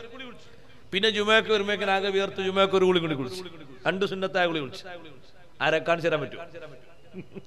അല്ലെങ്കിൽ രാവിലെ നിർബന്ധത്തിന്റെ കുളി കുളിച്ചു, പിന്നെ ഒരു സുന്നത്തായ കുളി, പിന്നെയും വേറെ കുളിച്ചു. നോക്കിയിട്ട് പറഞ്ഞു, നിങ്ങൾ ഇന്ന് ജുമുഅക്ക് കുളിക്കാതെയാണോ വന്നത്? ഉസ്മാൻ റളിയല്ലാഹു അൻഹു ഒന്നും മിണ്ടിയില്ല. ആ ജുമുഅന്റെ കുളി സ്വഹീഹാകണമെങ്കിൽ രണ്ട് ഫർളുണ്ട്. ഒന്ന് നിയ്യത്താണ്, മറ്റൊന്ന് സഹോദരങ്ങളെ വെള്ളം ചേരേണ്ട മാർഗങ്ങളിലൊക്കെ വെള്ളം ഒലിച്ചു ചേരണം. വെള്ളം എല്ലാ ഭാഗങ്ങളിലൂടെയും ഒഴുകേണ്ടതുണ്ട്, ശരീരത്തിന്റെ എല്ലാ ഭാഗങ്ങളിലും വ്യാപിക്കേണ്ടതുണ്ട്. ഈ കുളിക്ക് എണ്ണി നോക്കുമ്പോ 10-20ഓളം സുന്നത്തുകളുണ്ട്. അതൊക്കെ നമ്മൾ ചെയ്യാറുണ്ടോ എന്ന് ആലോചിച്ചു നോക്ക്. ദിനേന കുളിക്കുന്ന കുളിക്ക് എത്ര സുന്നത്തുണ്ട്? ആ കുളിയുടെ മുമ്പ്, മിസ്വാക്ക് ചെയ്യുന്നതിന്റെ മുമ്പ് മുൻകൈ കേകിയിട്ട് ഒന്ന് വെള്ളം കുപ്പിളിക്കലും ഒന്ന് മൂക്കിൽ വെള്ളം കയറ്റി ചീറ്റലും സുന്നത്താണ്. അതേ വുളു എടുക്കുന്നതിന്റെ മുമ്പ് മനിയ് പുറപ്പെട്ട ആളാണെങ്കിൽ ഒന്നുകൂടി മൂത്രമൊഴിക്കൽ സുന്നത്താണ്. അതുപോലെ തന്നെ പാടത്തും പറമ്പത്തും പണിയെടുത്ത് അഴുക്കോടെ വരുന്ന ആളാണെങ്കിൽ കുളി തുടങ്ങുന്നതിന്റെ മുമ്പ് ആ അഴുക്കൊക്കെ ഒന്ന് നീക്കൽ സുന്നത്താണ്. ഇങ്ങനെ എണ്ണി നോക്കുമ്പോ ധാരാളം സുന്നത്തുകളുണ്ട്. അപ്പൊ പൂർണ്ണമായ ഒരു കുളി കുടിക്കണമെങ്കിലും അറിവ് വേണം. സുന്നത്തൊക്കെ പാലിച്ചു കുളിക്കണ്ടേ? ആ കുളി കഴിഞ്ഞിട്ട് നല്ല ഇജാബത്തുള്ള ദുആ നടത്തണ്ടേ? വുളൂഇന്റെ ശേഷം ചെയ്യുന്ന ദുആയില്ലേ, അഷ്ഹദു അല്ലാ ഇലാഹ ഇല്ലല്ലാഹു വഹ്ദഹു ലാ ശരീക ല, അതേ ദുആ കുളിന്റെ ശേഷവും സുന്നത്തുണ്ട്. ആരാ ചെയ്യാറുള്ളത്? ഉത്തരം കിട്ടുന്ന പ്രാർത്ഥനയാണ്. ഖിബിലാക്ക് തിരിഞ്ഞ് 3 പ്രാവശ്യം. അറ്റാച്ച്ഡ് ബാത്റൂമിലല്ല, ഹമ്മാമിലാണെങ്കിൽ പറ്റും. കുളിറൂം വേറെ തന്നെ ഉണ്ടാക്കണം. പുറത്തൊക്കെ ഉണ്ടാക്കുമ്പോ ലാഭം നോക്കിയിട്ട് എല്ലായിടത്തും കൊണ്ട് ആ ഇസ്തിരി പെട്ടി കൗത്തി വെക്കാൻ പാടില്ല. അതൊന്ന് വേറെ, ഇതൊന്ന് വേറെ ആയിട്ട് വെക്കാം. എന്നാ പിന്നെ അതിന്റെ ഉള്ളിൽ തന്നെ ദിക്റെല്ലാം പറ്റും. മറ്റേ അതൊന്ന് സെപ്പറേറ്റ് വേറെ നിന്നോട്ടെ. അറ്റാച്ച് രണ്ടും കൂടി ഉള്ളിൽ ഇത് കഴിയൂല. ബാങ്കിന് ഇജാബത്ത് പോലും ചെയ്യാൻ പറ്റൂല. കാരണം അത് നജസിന്റെ ഒരു മഹൽ അതിലുണ്ട്. സെപ്പറേറ്റ് ഹമ്മാമ് കുളിറൂം വേറെയാണോ, ബാങ്കിന് ഇജാബത്ത് കൊടുക്ക. കുളിക്കുമ്പോഴും അഊദു ബിസ്മിൻ ചൊല്ല, കഴിഞ്ഞാലും അതിക്റൊക്കെ ചൊല്ല. ഇതൊക്കെ നമുക്ക് ഇൽമു വേണ്ടേ? ഒരു ഉളൂവിന്റെ വിഷയം തന്നെ എടുത്തു നോക്ക് നിങ്ങൾ. ധാരാളം പഠിക്കാനില്ലേ? അല്ലാഹു തൗഫീഖ് തരട്ടെ. ഉസ്താദുമാരെയൊക്കെ നമ്മൾ നാട്ടുകാർ മുതലാക്കണം, നല്ലോണം മുതലാക്കണം. മുതലാക്കാന്ന് പറഞ്ഞാല് മൗലൂദല്ലി മുതലാക്കി എന്നല്ല, അവരെ ഇൽമു നമ്മൾ ഉപയോഗപ്പെടുത്തണം. വ്യത്യസ്ത ആൾക്കാർ, പകല് ഫുൾ ഡ്യൂട്ടി ഉള്ളവര് രാത്രി 1 അരമണിക്കൂർ, എല്ലാ ദിവസവും വരാൻ കഴിയാത്ത ആഴ്ചയിൽ 1 ദിവസം. പ്രായമുള്ളവരൊക്കെ ഒന്ന് ഉസ്താദെ 10 മിനിറ്റ് 2 മാസം ഉസ്താദ് പറയും, ഞങ്ങൾ കേൾക്കട്ടെ. അപ്പൊ നമ്മൾ കേൾക്കുമ്പോ ഇതുവരെ നമ്മൾ അറിഞ്ഞിട്ടില്ലാത്തൊരു ഇൽമു നമ്മൾ അറിഞ്ഞു. നമ്മളെ ഖൽബോട് പ്രകാശിക്കാണ്, നമ്മളെ മനസ്സ് വിശാലമാകാണ്. ഇൽമു എത്രയുണ്ടോ അതിനനുസരിച്ച് മനസ്സിന് വിശാലത വരും. ഇൽമു എത്രയുണ്ടോ അതിനനുസരിച്ച് മനസ്സിന് വിശാലത വരും. ഏറ്റവും അധികം ഇൽമുള്ള നേതാവിന്റെ മനസ്സിനാണ് ഏറ്റവും വലിയ വിശാലത. അതാണ് അല്ലാഹു പറഞ്ഞത്, അലം നശ്റഹ് ലക സ്വദറക്. തഫ്സീർ എടുത്തു നോക്കൂ സഹോദരങ്ങളെ. അലം നശ്റഹ് ലക സ്വദറക്, നബിയേ അങ്ങയുടെ മനസ്സ് നാം വിശാലമാക്കി തന്നില്ലേ? ബിൽ മഅരിഫ. എങ്ങനെ വിശാലമാക്കി? അറിവ് കൊണ്ട് മനസ്സ് വിശാലമാക്കി തന്നു. എതിരാളിയെയും സ്വീകരിക്കാനുള്ള അറിവുണ്ട്. ചോദ്യത്തിൽ അബദ്ധം ചോദിക്കുന്നവനെയും തിരുത്തിയിട്ട് നന്നാക്കാനുള്ള കഴിവുണ്ട്. നമ്മളോടൊക്കെ വന്നിട്ട് ഒരാള് കക്കാൻ സമ്മതം തരുമെന്ന് വെച്ചാൽ എന്ത് പറയും? ഒറ്റ അടി കൊടുക്കും. സ്വഹാബത്തിന്റെ സദസ്സിൽ നിന്ന് ഒരു ചെറുപ്പക്കാരൻ എണീറ്റ് അള്ളാഹുവിന്റെ റസൂലിനെ വിളിച്ച്, യാ റസൂലല്ലാഹ് ഇദൻ ലീ ഫി സിനാ, മുത്ത് നബിയെ വ്യഭിചരിക്കാൻ സമ്മതം തരണോ? എങ്ങനെയുണ്ട്? സ്വഹാബത്തൊക്കെ എണീറ്റ് 4 ഭാഗത്തുനിന്നും തങ്ങൾ പറഞ്ഞിരിക്കെ. കാരണം ആ മനുഷ്യന്റെ പോയിന്റ് കൃത്യമായി അറിയുന്ന നേതാവ് ഹബീബ് റസൂലുള്ളാഹി സ്വല്ലല്ലാഹു അലൈഹി വസല്ലം ആ ചെറുപ്പക്കാരൻ നബി തങ്ങളുടെ അടുത്തേക്ക് വിളിച്ചു, സ്നേഹത്തോടടുത്തേക്ക് വിളിച്ചു, ആക്ഷേപിച്ചില്ല. ആ ചോദിച്ചത് ശരിയായില്ലെന്ന് പോലും പറഞ്ഞില്ല. തങ്ങൾ അടുത്തേക്ക് വിളിച്ചിട്ടുള്ള ചോദ്യം, അഫതുഹിബ്ബുഹു ലി ഉമ്മിക, മോനെ നിന്റെ ഉമ്മാക്ക് നീ അത് ഇഷ്ടപ്പെടുമോ? നിന്റെ ഉമ്മാനെ ചോദിച്ച് മറ്റൊരാൾ വന്നാ കൊടുക്കോ? ലാ, കൊടുക്കൂല. നിന്റെ ഭാര്യയെ ചോദിച്ച് വന്നാ കൊടുക്കോ? കൊടുക്കൂല. നിന്റെ പെങ്ങളെ ചോദിച്ച് വന്നാ കൊടുക്കോ? കൊടുക്കൂല. നിന്റെ അമ്മായിയെ ചോദിച്ചു വന്നാ കൊടുക്കോ? കൊടുക്കൂല. നിന്റെ സഹോദരിയെ ചോദിച്ചു വന്നാൽ കൊടുക്കോ? കൊടുക്കൂല.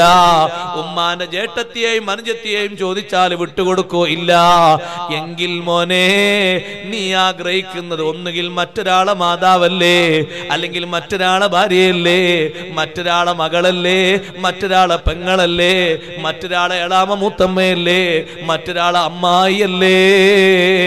സ്വന്തത്തിന് ഇഷ്ടമില്ലാത്ത ഈ കാര്യം മറ്റുള്ളവരോട് ചോദിക്കുന്നത് ശരിയാണോ? ഉടനെ തന്നെ പറഞ്ഞു അല്ലാഹുവിന്റെ ഹബീബേ, ഞാൻ ഇനി അതിലേക്കില്ല. നബിതങ്ങളതാ അവിടുത്തെ ഷറഫാക്കപ്പെട്ട കൈ നെഞ്ചിന്റെ ഭാഗത്ത് ഇങ്ങനെ അമർത്തി വെച്ചിട്ട് അല്ലാഹുവിന്റെ ഹബീബിന്റെ ദുആ, അല്ലാഹുമ്മ നഖി ഖൽബഹു വഹസ്സിൻ ഫർജഹു, മനസ്സ് വൃത്തിയാക്കി കൊടുക്കുക അല്ലാ, നീ അദ്ദേഹത്തിന്റെ സ്വകാര്യതകൾക്ക് പരിശുദ്ധി കൊടുക്കുക അല്ലാ. പിന്നെ സ്വഹാബത്ത് പറയുന്നത്, പിന്നെ എവിടേക്കും തിരിഞ്ഞു നോക്കാതെ സ്ട്രൈറ്റ് ലെവലിലേ നടക്കും. വലത്തോട്ട് ഇടത്തോട്ടും ആരെ കണ്ടാലും തിരിഞ്ഞു നോക്കും ലെവലിൽ. ആ സ്വഹാബത്തൊക്കെ ആ രൂപത്തിൽ പ്രതികരിക്കാൻ നബിതങ്ങളും മിണ്ടാതിരുന്നാല് എത്ര അടി കിട്ടും ആ ചെറുപ്പക്കാരന്. തങ്ങൾക്കല്ലേ അല്ലാഹു തആല അതിന്റെ മാരിഫത്ത് ഫുള്ള് കൊടുത്തത്. അല്ലാഹു നമ്മളെ ഖൽബിന് ഇൽമേറ്റി തരട്ടെ, നമുക്ക് അല്ലാഹു ഇൽമേറ്റി തരട്ടെ. ഒന്നാമത് പഠിക്കേണ്ട ഇൽമ മറക്കരുത്, നമ്മൾ ചെയ്യുന്ന കർമ്മങ്ങൾ ശരിയാകാനുള്ള ഇൽമ. നജസ് വൃത്തിയാകണ്ടേ? നജസ് വൃത്തിയാക്കാൻ നല്ല പാഠം പഠിക്കണം. ഉസ്താമാരോട് ചോദിച്ചു നോക്കി, ബാബുൻ നജാസത്തിന്റെ വലുപ്പത്ര, ബാബുൻ നജാസത്തിന്റെ വലുപ്പത്ര. നജസ് വൃത്തിയാക്കാൻ കഴിഞ്ഞില്ലെങ്കിൽ നിസ്കാരം ശരിയാകുമോ? ഈ അടുത്ത് ഞാനിതിലൂടെ വാതിൽ വരുമ്പോ വലിയ സങ്കടമായിപ്പോയി. അയാളോടൊക്കെ പറയാനും എനിക്ക് കഴിഞ്ഞില്ല. കാരണം ഞാൻ മൂത്രമൊഴിക്കുമ്പോഴേക്ക് കഴിഞ്ഞപ്പോഴേക്കാണ് സ്ഥലം വിട്ടേ. ഒരാള് മടക്കി കുത്തിയിട്ട് നിന്നിട്ട് മൂത്രമൊഴിക്കുന്നുണ്ട്. ഈ മൂത്രമൊഴിക്കുന്ന സ്ഥലത്ത് മുഴുവൻ അയാൾ കാലിലേക്ക് തെറിക്കുന്നു. പിന്നെ അതേ സ്ഥലത്ത് തന്നെ അയാൾ വെള്ളം ഒഴിക്കുന്നു. അപ്പൊ ആ വെള്ളം ഒഴിക്കുന്നത് ബാക്കിയൊക്കെ അങ്ങനെ തെറിച്ചു പോകുന്നുണ്ട്. അങ്ങനെ തന്നെ അയാളങ്ങ് പോയി. പിന്നെ അയാൾ പോയി നിസ്കരിച്ചാൽ ആ തുണി കൊടുത്ത് നിസ്കരിച്ചാൽ ശരിയാകുമോ? ആ ശരീരം കൊണ്ട് നിസ്കരിച്ചാൽ ശരിയാകുമോ? ഇതുകൊണ്ടാണ് ഹബീബ് റസൂലുള്ളാഹി സ്വല്ലല്ലാഹു അലൈഹി വസല്ലം പറഞ്ഞത്, അക്സറു അദാബിൽ ഖബരി, അക്സറു അദാബിൽ ഖബരി മിനൽ ബൗൽ, അക്സറു അദാബിൽ ഖബരി, ഖബർ ശിക്ഷയിൽ നിന്ന് അധികവും മിനൽ ബൗലി, മൂത്രത്തിന്റെ കാരണത്തിലാണ്. നജസ് വൃത്തിയാക്കാത്തത് കൊണ്ടാണ്, അത് ശരിക്ക് പഠിക്കാത്തത് കൊണ്ടാണ്, പഠിച്ചതനുസരിച്ച് ചെയ്യാത്തത് കൊണ്ടാണ്. നജസിന്റെ ബാബ് നന്നായി ഓതണം. വീട്ടിൽ കുട്ടി മൂത്രമൊഴിച്ചാല് ആ വീട്ടിൽ പിന്നെ നിസ്കരിക്കാൻ പറ്റാത്ത അവസ്ഥ വരരുത്, മലക്ക് വരാൻ പറ്റാത്ത അവസ്ഥ വരരുത്. ഒരു കുട്ടി മൂത്രമൊഴിച്ചു, നമ്മളെ പെങ്ങളോ നമ്മളോ എങ്ങനെയാ മൂത്രം വൃത്തിയാക്കുന്നത്? ഒരു കഷ്ണം കടലാസ് അല്ലെങ്കിൽ തുണി കൊണ്ടുവന്നു, അപ്പച്ചട്ടിയിൽ എണ്ണ തേക്കും പോലെ ശരിക്കങ്ങോട്ട് പരത്തിയിട്ട് ഫാനിട്ടു, പെട്ടെന്ന് ഉണങ്ങി. നജസ് നീങ്ങിയിട്ടില്ല, നജസ് നീങ്ങിയിട്ടില്ല. ഹുക്മിയ്യ നജസ് ഇപ്പോഴും ഉണ്ടവിടെ.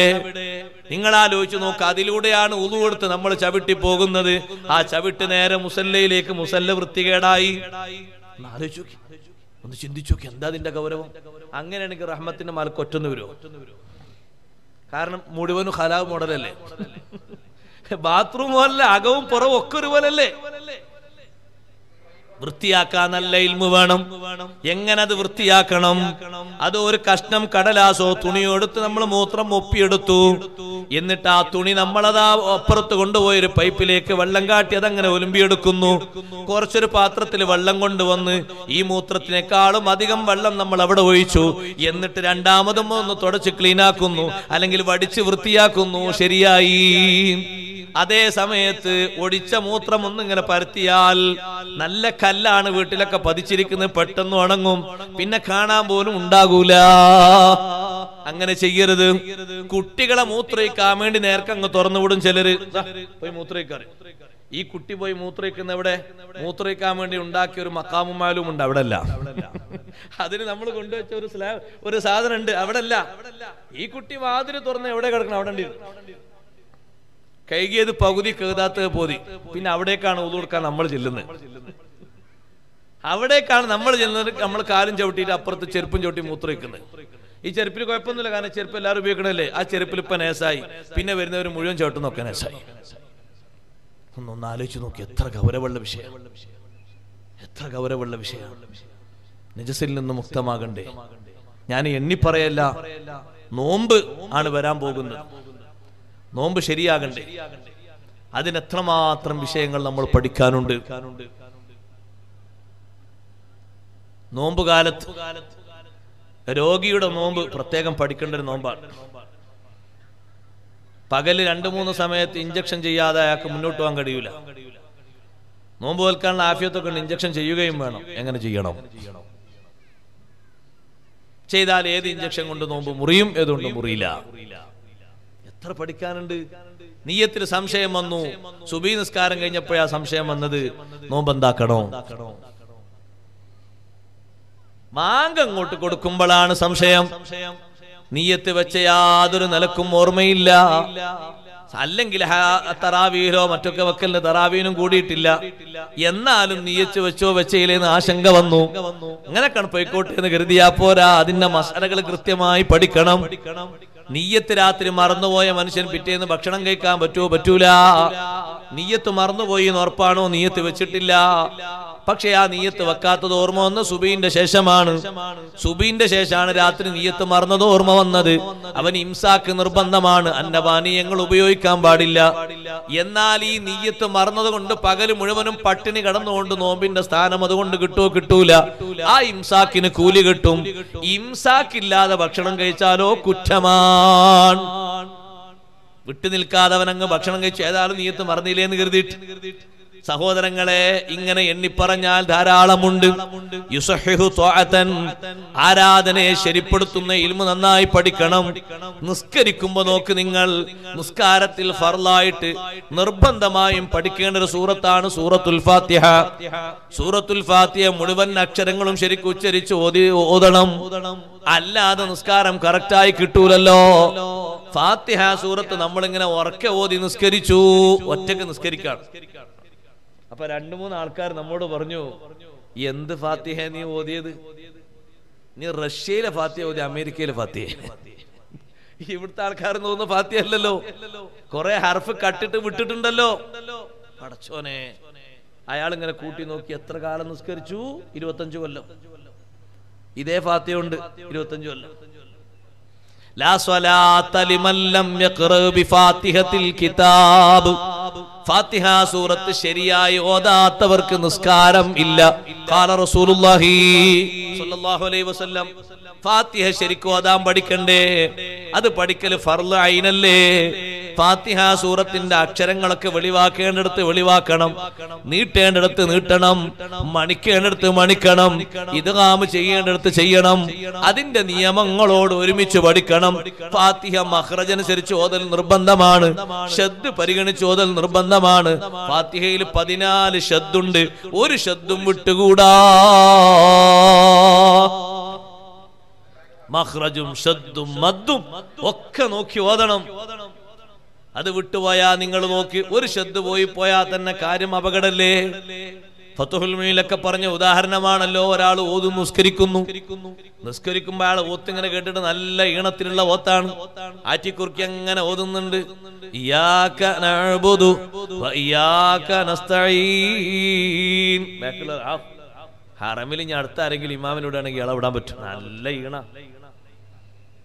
ഇയ്യാക്കാന്ന ഓതിയത് ഇയ്യാക്കാന്നല്ല, ഒരു ഷദ്ദ് പോയി. ആ ഷദ്ദ് പോയതോടുകൂടി അർത്ഥം മാറി, അർത്ഥം പേച്ചുപോയി, തെറ്റിപ്പോയി. ഷദ്ദില്ലാതെ ഓതുമ്പോ ഇയ്യാക്കന്റെ അർത്ഥം സൂര്യൻ എന്നാണ്. സൂര്യനെ ഞങ്ങൾ ആരാധിക്കുന്നു, സൂര്യനോട് സഹായാർത്ഥന നടത്തുന്നു.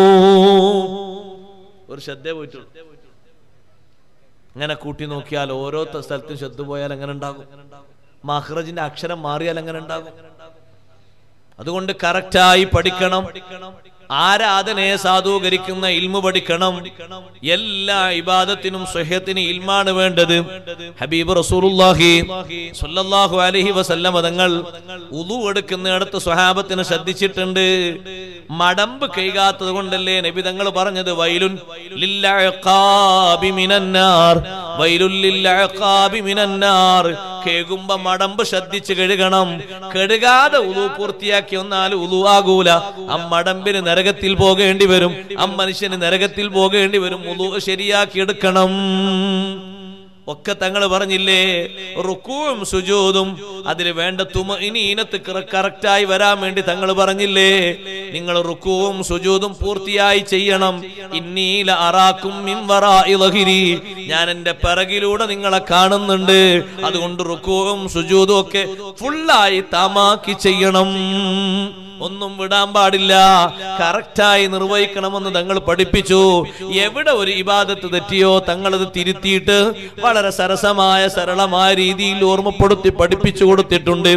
ആരാധനയിൽ തെറ്റ് സംഭവിക്കുന്നത് ശ്രദ്ധിക്കണം. മസ്അലാടിസ്ഥാനത്തിൽ തന്നെ തെറ്റാണെങ്കിൽ പിന്നെ എങ്ങനെ അത് സ്വീകരിച്ചു എന്ന് പറയാൻ പറ്റും?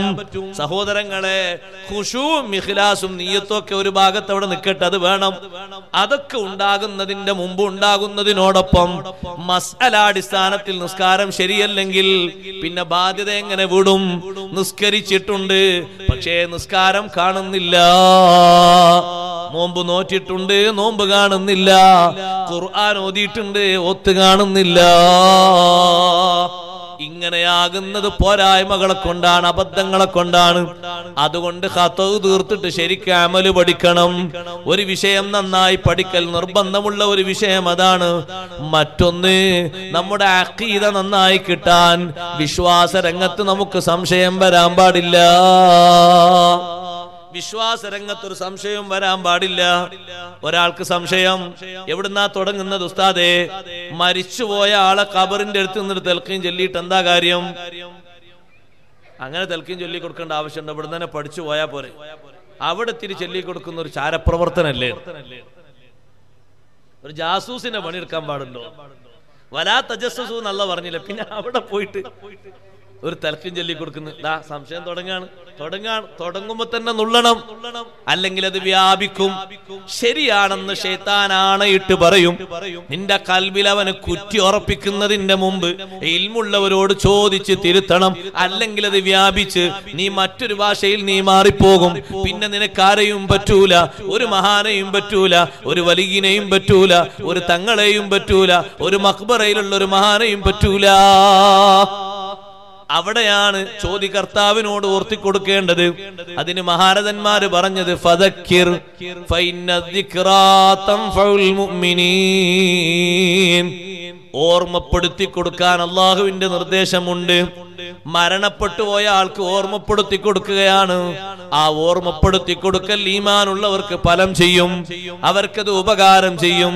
തസ്ബീത്ത് ചോദിക്കാറില്ലേ ഹബീബ് റസൂലുള്ളാഹി സ്വല്ലല്ലാഹു അലൈഹി വസല്ലം തങ്ങൾ മരണപ്പെട്ടു പോയ ആളുകളെ ഖബറിന്റെ അടുത്ത് വെച്ചിട്ട് സ്വഹാബത്തിനെ വിളിച്ചിട്ട് പറഞ്ഞിട്ടുണ്ട്, ഇസ്തഗ്ഫിറൂ ലി അഖീകുമുൽ ആൻ, ഈ ഘട്ടത്തിൽ നിങ്ങളെ സഹോദരന് നിങ്ങൾ പൊറുക്കലിനെ തേടണം. വസ്അലൂ ലഹു തസ്ബീത്ത്, അവന് വേണ്ടി നിങ്ങൾ തസ്ബീത്ത് ചോദിക്കണം. ഫഇന്നഹുൽ ആന യുസ്അലൂ. ഇപ്പൊ ചോദ്യം തുടങ്ങാൻ പോകാണ്. അപ്പയാണ് അവിടെ നിന്നിട്ട് പറയുന്നത്, അല്ലാഹുമ്മ സബ്ബിതുഹു ഇൻദസ്സുആൽ. ചോദ്യഘട്ടത്തിൽ സ്ഥൈര്യം കൊടുക്കല്ല, ധൈര്യം കൊടുക്കല്ല. മലക്കുകളെ കാണുമ്പോ, അവരെ ശബ്ദം കേൾക്കുമ്പോ, അവരെ സലാം കേൾക്കുമ്പോ പതറിപ്പോകരുത്. നല്ല ഉറച്ച രീതിയിൽ, നല്ല സ്ഥൈര്യത്തോടെ, ഹിമ്മത്തോടെ മറുപടി പറയാനുള്ള ധൈര്യം കൊടുക്ക്. വിശ്വാസം കുഴഞ്ഞു മാറിപ്പോകരുത്. അമ്പിയാക്കളിലുള്ള വിശ്വാസം, ഔലിയാക്കളിലുള്ള വിശ്വാസം, യൗമുൽ-ആഖിറിലുള്ള വിശ്വാസം, അള്ളാഹുവിലുള്ള വിശ്വാസം, ഇതൊക്കെ കറക്റ്റ് ആയിരിക്കണം. മലക്കുകളെ പോലും തെറ്റിദ്ധരിച്ച് വിശ്വസിക്കരുത്. അതുകൊണ്ടല്ലേ മക്കയിലുള്ള ആൾക്കാരെ വിശ്വാസം ഈ വഴിയിലൊക്കെ തെറ്റിപ്പിരിഞ്ഞുപോയി. ഖിയാമത്ത് നാളിൽ അവർക്ക് വിശ്വാസമല്ല. ഇന്നും പലരും അങ്ങനെ ചോദിക്കുന്നുണ്ട്. ഖിയാമത്ത് നാളോ അങ്ങനൊന്നും സംഭവിക്കാൻ സാധ്യതയില്ല, അതൊക്കെ ഒരു ഉട്ടോപ്യൻ കഥകൾ പറയുകയാണ്. നഊദു ബില്ലാഹ്, അത് സങ്കല്പത്തിന്റെ കഥകൾ പറയുകയല്ല. ഖിയാമത്ത് നാൾ സംഭവിക്കുമെന്നും സംഭവിക്കുന്നതിന്റെ മുമ്പ് ഇങ്ങനെ ദൃഷ്ടാന്തങ്ങൾ ഉണ്ടെന്നും ലോകത്ത് പഠിപ്പിച്ച നേതാവ് ഹബീബ് റസൂലുള്ളാഹി സ്വല്ലല്ലാഹു അലൈഹി വസല്ലമ തങ്ങൾ അല്ലാഹു തആല നൽകിയ ഇൽമിലൂടെ ലോകത്തേക്ക് ആ വിവരം കൈമാറി. അവിടുന്ന് കൈമാറി തന്ന വിവരങ്ങളൊക്കെ ഇവിടെ യാഥാർത്ഥ്യമായി നടന്നിട്ടുണ്ട് എങ്കിൽ ഖിയാമത്ത് നാളും നടക്കാനുണ്ട്. സന്ദേഹിക്കേണ്ടതില്ല. എത്ര കറക്റ്റ് ആയിട്ട് തങ്ങൾ വിവരം പറഞ്ഞിട്ടുണ്ട്. ആ വിവരങ്ങളൊക്കെ നമ്മൾ ശരിയായി ഓർമ്മിക്കുകയല്ലേ? അവിടുന്ന് പറഞ്ഞില്ലേ, അവസാന ഘട്ടത്തിൽ വരുന്ന എന്റെ ഉമ്മത്ത് മദ്യപാനം ഹലാലാക്കും, എന്റെ ഉമ്മത്ത് കള്ള് ഹലാലാക്കും. അപ്പൊ സ്വഹാബത്ത് ചോദിച്ചു, നബിയെ എങ്ങനെ അവർ ഹലാലാക്കാനാണ്? വഖദ് ബുയ്യിന ഫീഹി മാ ബുയ്യിന. ആ കള്ളിന്റെ ദൂഷ്യവശങ്ങളൊക്കെ ഖുർആനിലൂടെ അല്ലാഹ് വിശദീകരിച്ചു കൊടുത്തിട്ടുണ്ട്, ഹദീസിലൂടെ വിശദീകരിച്ചു കൊടുത്തിട്ടുണ്ടല്ലോ, പിന്നെങ്ങനെ ഹലാലാക്കാനാണ്? അപ്പൊ നബി സല്ലല്ലാഹു അലൈഹി വസല്ലം തങ്ങളെ മറുപടി ശരിക്ക് കേട്ടുവെച്ചോളൂ, പുലർന്നിട്ടില്ലേ എന്ന് നോക്കിക്കോളൂ. സയുസമ്മൂനഹാ ബിഗൈരി ഇസ്മിഹാ. അതിന് മറ്റൊരു പേര് പറഞ്ഞിട്ട് അവർ ഹലാലാക്കും. നിങ്ങൾ ആ പറഞ്ഞ ഖുർആനിലും ഹദീസിലും പറഞ്ഞ ഖംറല്ല, ഇത് ആൽക്കഹോളാണ്, ഇത് ബീറാണ്, ഇതിന് കുഴപ്പമില്ല, ഇത് വിസ്കി, ഇത് ബ്രാൻഡിയാണ്, ഇതിനും തകരാറില്ല, അത് വേറെ പറഞ്ഞത്. ഇതിങ്ങനെ കുറച്ചിങ്ങനെ പൊടിയെ കുറച്ച് തിന്നോളൂ, ഇത് കുടിക്കണമെന്നല്ല. നിങ്ങൾ പറഞ്ഞ കുടിക്കണല്ലേ, ഇത് കുടിക്കുന്നതല്ല.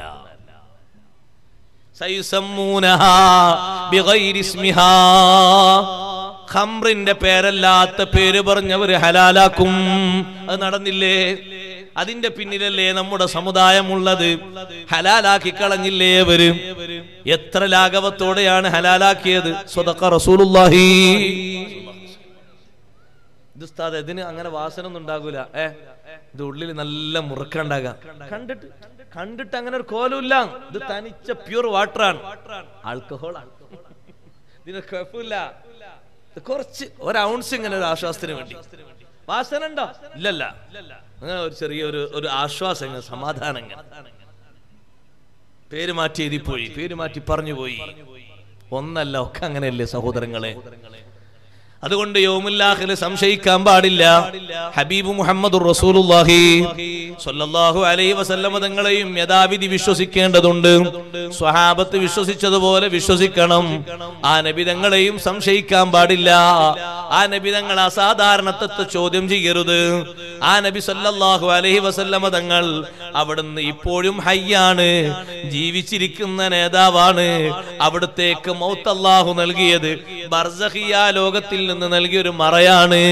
അള്ളാഹുവിന്റെ ഹദ്റത്തിലേക്കുള്ളൊരു മറയാണ് നൽകിയത്. അവിടുത്തെ ശരീരം, അംബിയാഇന്റെ ശരീരം, അത് മണ്ണ് തൊടാതെ അല്ലാഹ് കാത്തു സൂക്ഷിക്കുന്നു. അത് വിശ്വസിക്കാൻ കഴിയണ്ടേ? ഇപ്പൊ അടുത്ത് നിങ്ങളെ പരിസരത്തല്ലേ ഒരു 13 കൊല്ലം മുമ്പ് മറവിട്ട് പോയ ഒരാളെ ഖബർ വെളിവായത്? അടുത്തല്ലേ അല്ലേ? കാസർഗോഡല്ലേ? അപ്പൊ ചില ആൾക്കാരൊക്കെ പറഞ്ഞു, അതങ്ങനല്ല, അത് ആ മണ്ണിനെന്തോ കുഴപ്പമുണ്ട്. അയാൾ നല്ല മനുഷ്യനായതുകൊണ്ടൊന്നല്ല, അത് ആ മണ്ണിന് എന്തോ പ്രത്യേകത ഉണ്ടതാ. നിങ്ങൾ നോക്ക്, അവർക്ക് വിശ്വസിക്കാൻ കഴിയൂല, സമ്മതിക്കാൻ കഴിയൂല. ലാ തഅകുലുൽ അർളു ജിസ്മൻ ലിന്നബിയ്യി വലാ ലിആലിമിൻ വശഹീദിൻ ഖതിലി മുതറകി വലാ ലിഖാരി ഖുർആനിൻ വമുതസിബി അദനഹു ലിഇലാഹിൻ മുജ്രിയൽ ഫലകി. നബിമാരുടെ ശരീരം മാത്രമല്ല, ഷഹീദുകളുടെ ശരീരവും മണ്ണ് തൊടൂല, ആലിമിന്റെ ശരീരവും മണ്ണ് തൊടൂല. അതേ യുദ്ധത്തിൽ ഷഹീദാകണമെന്നില്ല. അല്ലാത്ത അർത്ഥത്തിൽ ആഖിറത്തിലേക്കുള്ള ശുഹദാക്കളില്ലേ, അവരെ ശരീരവും മണ്ണ് തൊടൂല. എന്നും ഖുർആൻ ഓതിയിട്ട് ആ ഖുർആനുമായി അഭേദ്യ ബന്ധം പുലർത്തുന്ന ആളില്ലേ, ആ ഖുർആൻ നന്നായി പഠിച്ച് അതുമായി അമൽ ചെയ്യുന്ന ആളില്ലേ, അതൊന്നും ഓതിയിട്ട് എങ്ങനെ സൂക്ഷിക്കുന്ന ആള്, അതിനോടൊന്നും ബന്ധം പുലർത്തുന്ന ആള്, അയാളെ ശരീരവും മണ്ണ് തൊടൂല. അള്ളാന്റെ മാർഗത്തിന് വേണ്ടി വാങ്ങി വിളിക്കുന്നവരില്ലേ, അവരെ ശരീരവും മണ്ണ് തൊടൂല. മഹത്തുക്കളായ പണ്ഡിതന്മാര് നമ്മെ ഇത് പഠിപ്പിക്കുന്നു. നബി സല്ലല്ലാഹു അലൈഹി വസല്ലം തങ്ങളുടെ ശരീരം മാത്രമല്ല, അവിടുത്തെ അസ്ഹാബിന്റെ ശരീരവും മണ്ണ് തൊടാതെ പിൽക്കാലത്ത് വെളിവായിട്ടുണ്ട്. അതിൽപ്പെട്ട മഹാനല്ലേ ഉമർ ഇബ്നുൽ ഖത്താബ് റളിയല്ലാഹു അൻഹു. ഞാൻ പറഞ്ഞു വരുന്നത് ഇത് വിശ്വസിക്കേണ്ടതാണ്. മഹാന്മാരെ പറ്റിയുള്ള വിശ്വാസം ശരിയാകണം, നബിമാരെ പറ്റിയുള്ള വിശ്വാസം ശരിയാകണം. ലോകത്ത് ഇന്ന് പുറപ്പെട്ടിട്ടുള്ള ഇനി പുറപ്പെടാനിരിക്കുന്ന സർവ്വ ബിദ്അത്തുകാർക്കും പിഴച്ചത് അല്ലാഹുവിന്റെ ഹബീബിന്റെ വിശ്വാസത്തിലാണ്. എല്ലാവർക്കും പിഴവ് പറ്റിയത് അവിടെയാണ്. നബി സല്ലല്ലാഹു അലൈഹി വസല്ലം തങ്ങളുടെ അസാധാരണത്വം അവർക്ക് അംഗീകരിക്കാൻ വലിയ മടിയാണ്, അത് സ്വീകരിക്കാൻ കഴിയൂല. എന്നിട്ടതിന് വ്യാഖ്യാനങ്ങൾ വേറെ പറയും, അതിന് വിശദീകരണങ്ങൾ വേറെ പറയും. എന്നാലും അവിടത്തേക്ക് അല്ലാഹു തആല അസാധാരണ കഴിവ് നൽകിയിട്ടുണ്ട് എന്ന് പറഞ്ഞാൽ അതങ്ങനെ ഒറ്റയടിക്ക് സമ്മതിക്കാൻ കഴിയൂല. അതുകൊണ്ടല്ലേ എത്രയോ ആളുകൾക്ക് സിയാറത്തിൽ വലിയ പുണ്യമുണ്ട്, ഒരുപാട് നേട്ടങ്ങൾ അനുഭവങ്ങൾ ഉണ്ടായിട്ടുണ്ട്. സിയാറത്ത് ചെയ്തവർക്ക് മുത്തുനബി സല്ലല്ലാഹു അലൈഹി വസല്ലം അവിടുത്തെ ശറഫാക്കപ്പെട്ട യമീന് നേരിട്ട് കാണിച്ചു കൊടുത്ത് മുത്താൻ അവസരം കൊടുത്തിട്ടുണ്ട്. ഷെയ്ഖ് ജിലാനി തങ്ങൾക്ക് ആ ഭാഗ്യം കിട്ടിയിട്ടുണ്ട്. റിഫായി ഷെയ്ഖ് റളിയല്ലാഹു അൻഹു ഭാഗ്യം കിട്ടിയിട്ടുണ്ട്. ചോദിക്കുന്നവർക്ക് ഉത്തരം കിട്ടിയിട്ടുണ്ട്, വിഷയങ്ങൾക്ക് പരിഹാരം കിട്ടിയിട്ടുണ്ട്. ഇങ്ങനെ ഒരു അസാധാരണത്വം വിശ്വസിക്കാൻ കഴിയാത്തത് കൊണ്ടാണ് ബിദ്അത്തുകാരുടെ നേതാക്കൾ പറഞ്ഞു ഖബർ സിയാറത്ത് ഹറാമാണ്. അങ്ങനെ കെട്ടിപ്പുറപ്പെടലും അതിന് വേണ്ടി ഉദ്ദേശിച്ചു പോകലും തെറ്റാകുന്നു.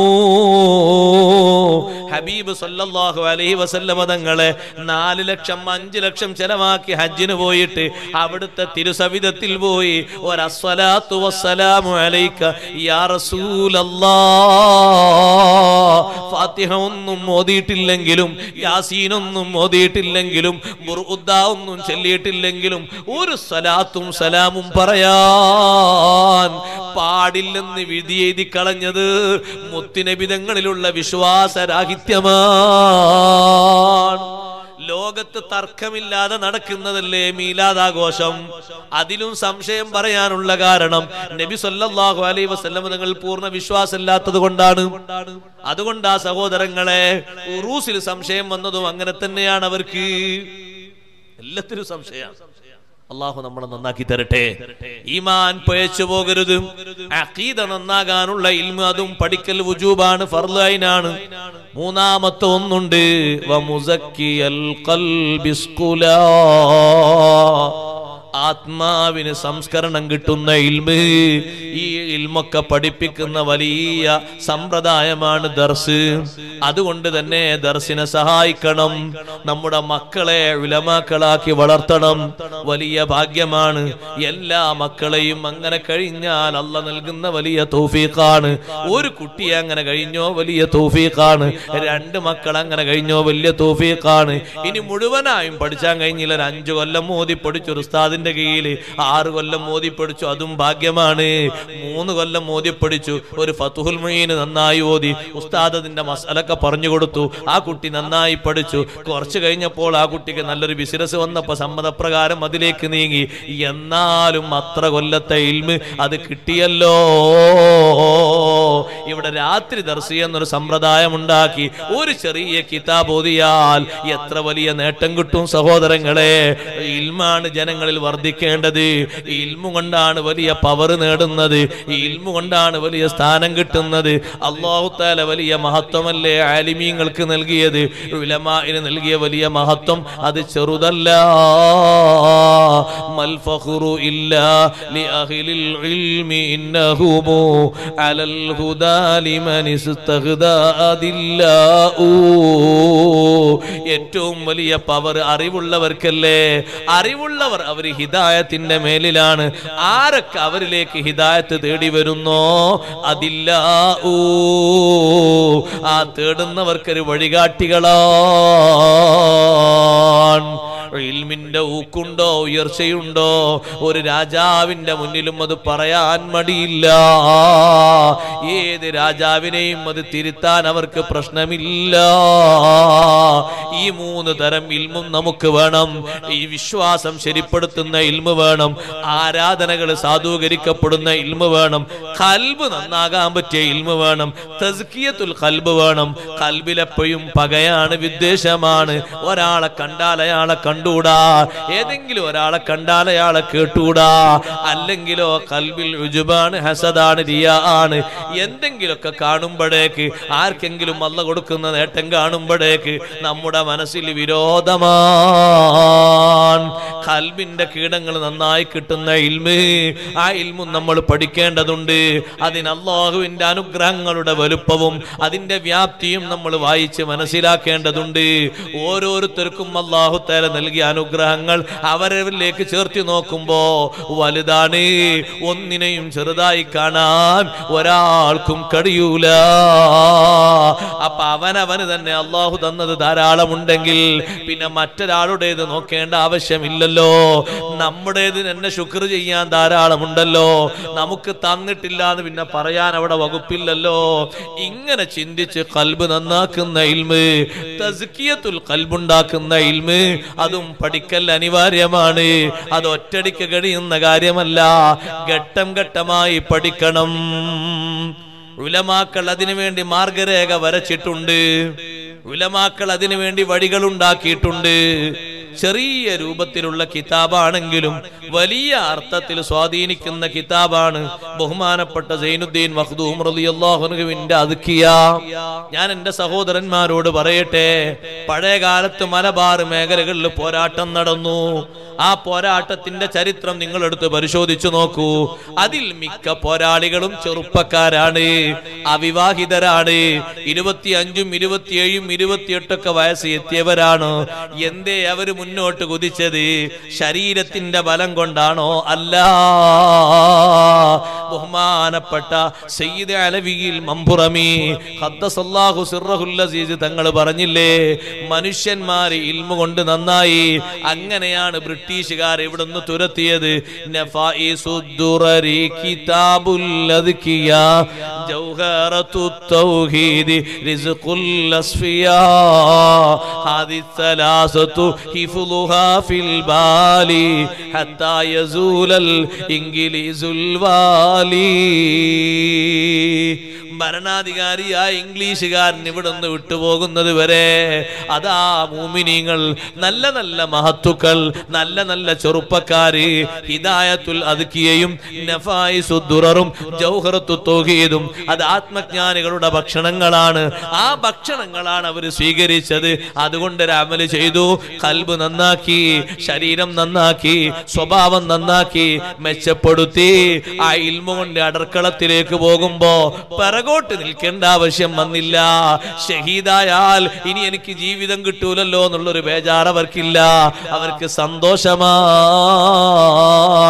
കല്യാണ വേളയിൽ പോലും കുഞ്ഞിമരക്കാർ ഷഹീദെന്ന് പറയുന്ന മഹാൻ സ്വന്തം മാതാവിനോട് സമ്മതം ചോദിച്ച് പറങ്കി പട്ടാളക്കാര് പെറുക്കിക്കൊണ്ടുപോയ പാവപ്പെട്ട പെണ്ണിനെ മോചിക്കാൻ വേണ്ടി കടലിലൂടെ നീന്തിയപ്പുറത്തേക്ക് ബോട്ടും കൊണ്ടുപോയി എത്തിയത്. ആ പെണ്ണിനെ മോചിപ്പിച്ച് ആ ശരീരം തുണ്ടം തുണ്ടമായി മുറിക്കപ്പെട്ടിട്ടും ഒരു സ്ഥലത്തല്ലല്ലോ, എല്ലാ സ്ഥലങ്ങളിലും ഉറൂസ് നടക്കുന്നു. മഹാനവറുകളുടെ ശരീരത്തിന്റെ ഒരു കഷ്ണം പോലും മത്സ്യം ഭക്ഷിച്ചിട്ടില്ല, കാണാതായി പോയിട്ടില്ല.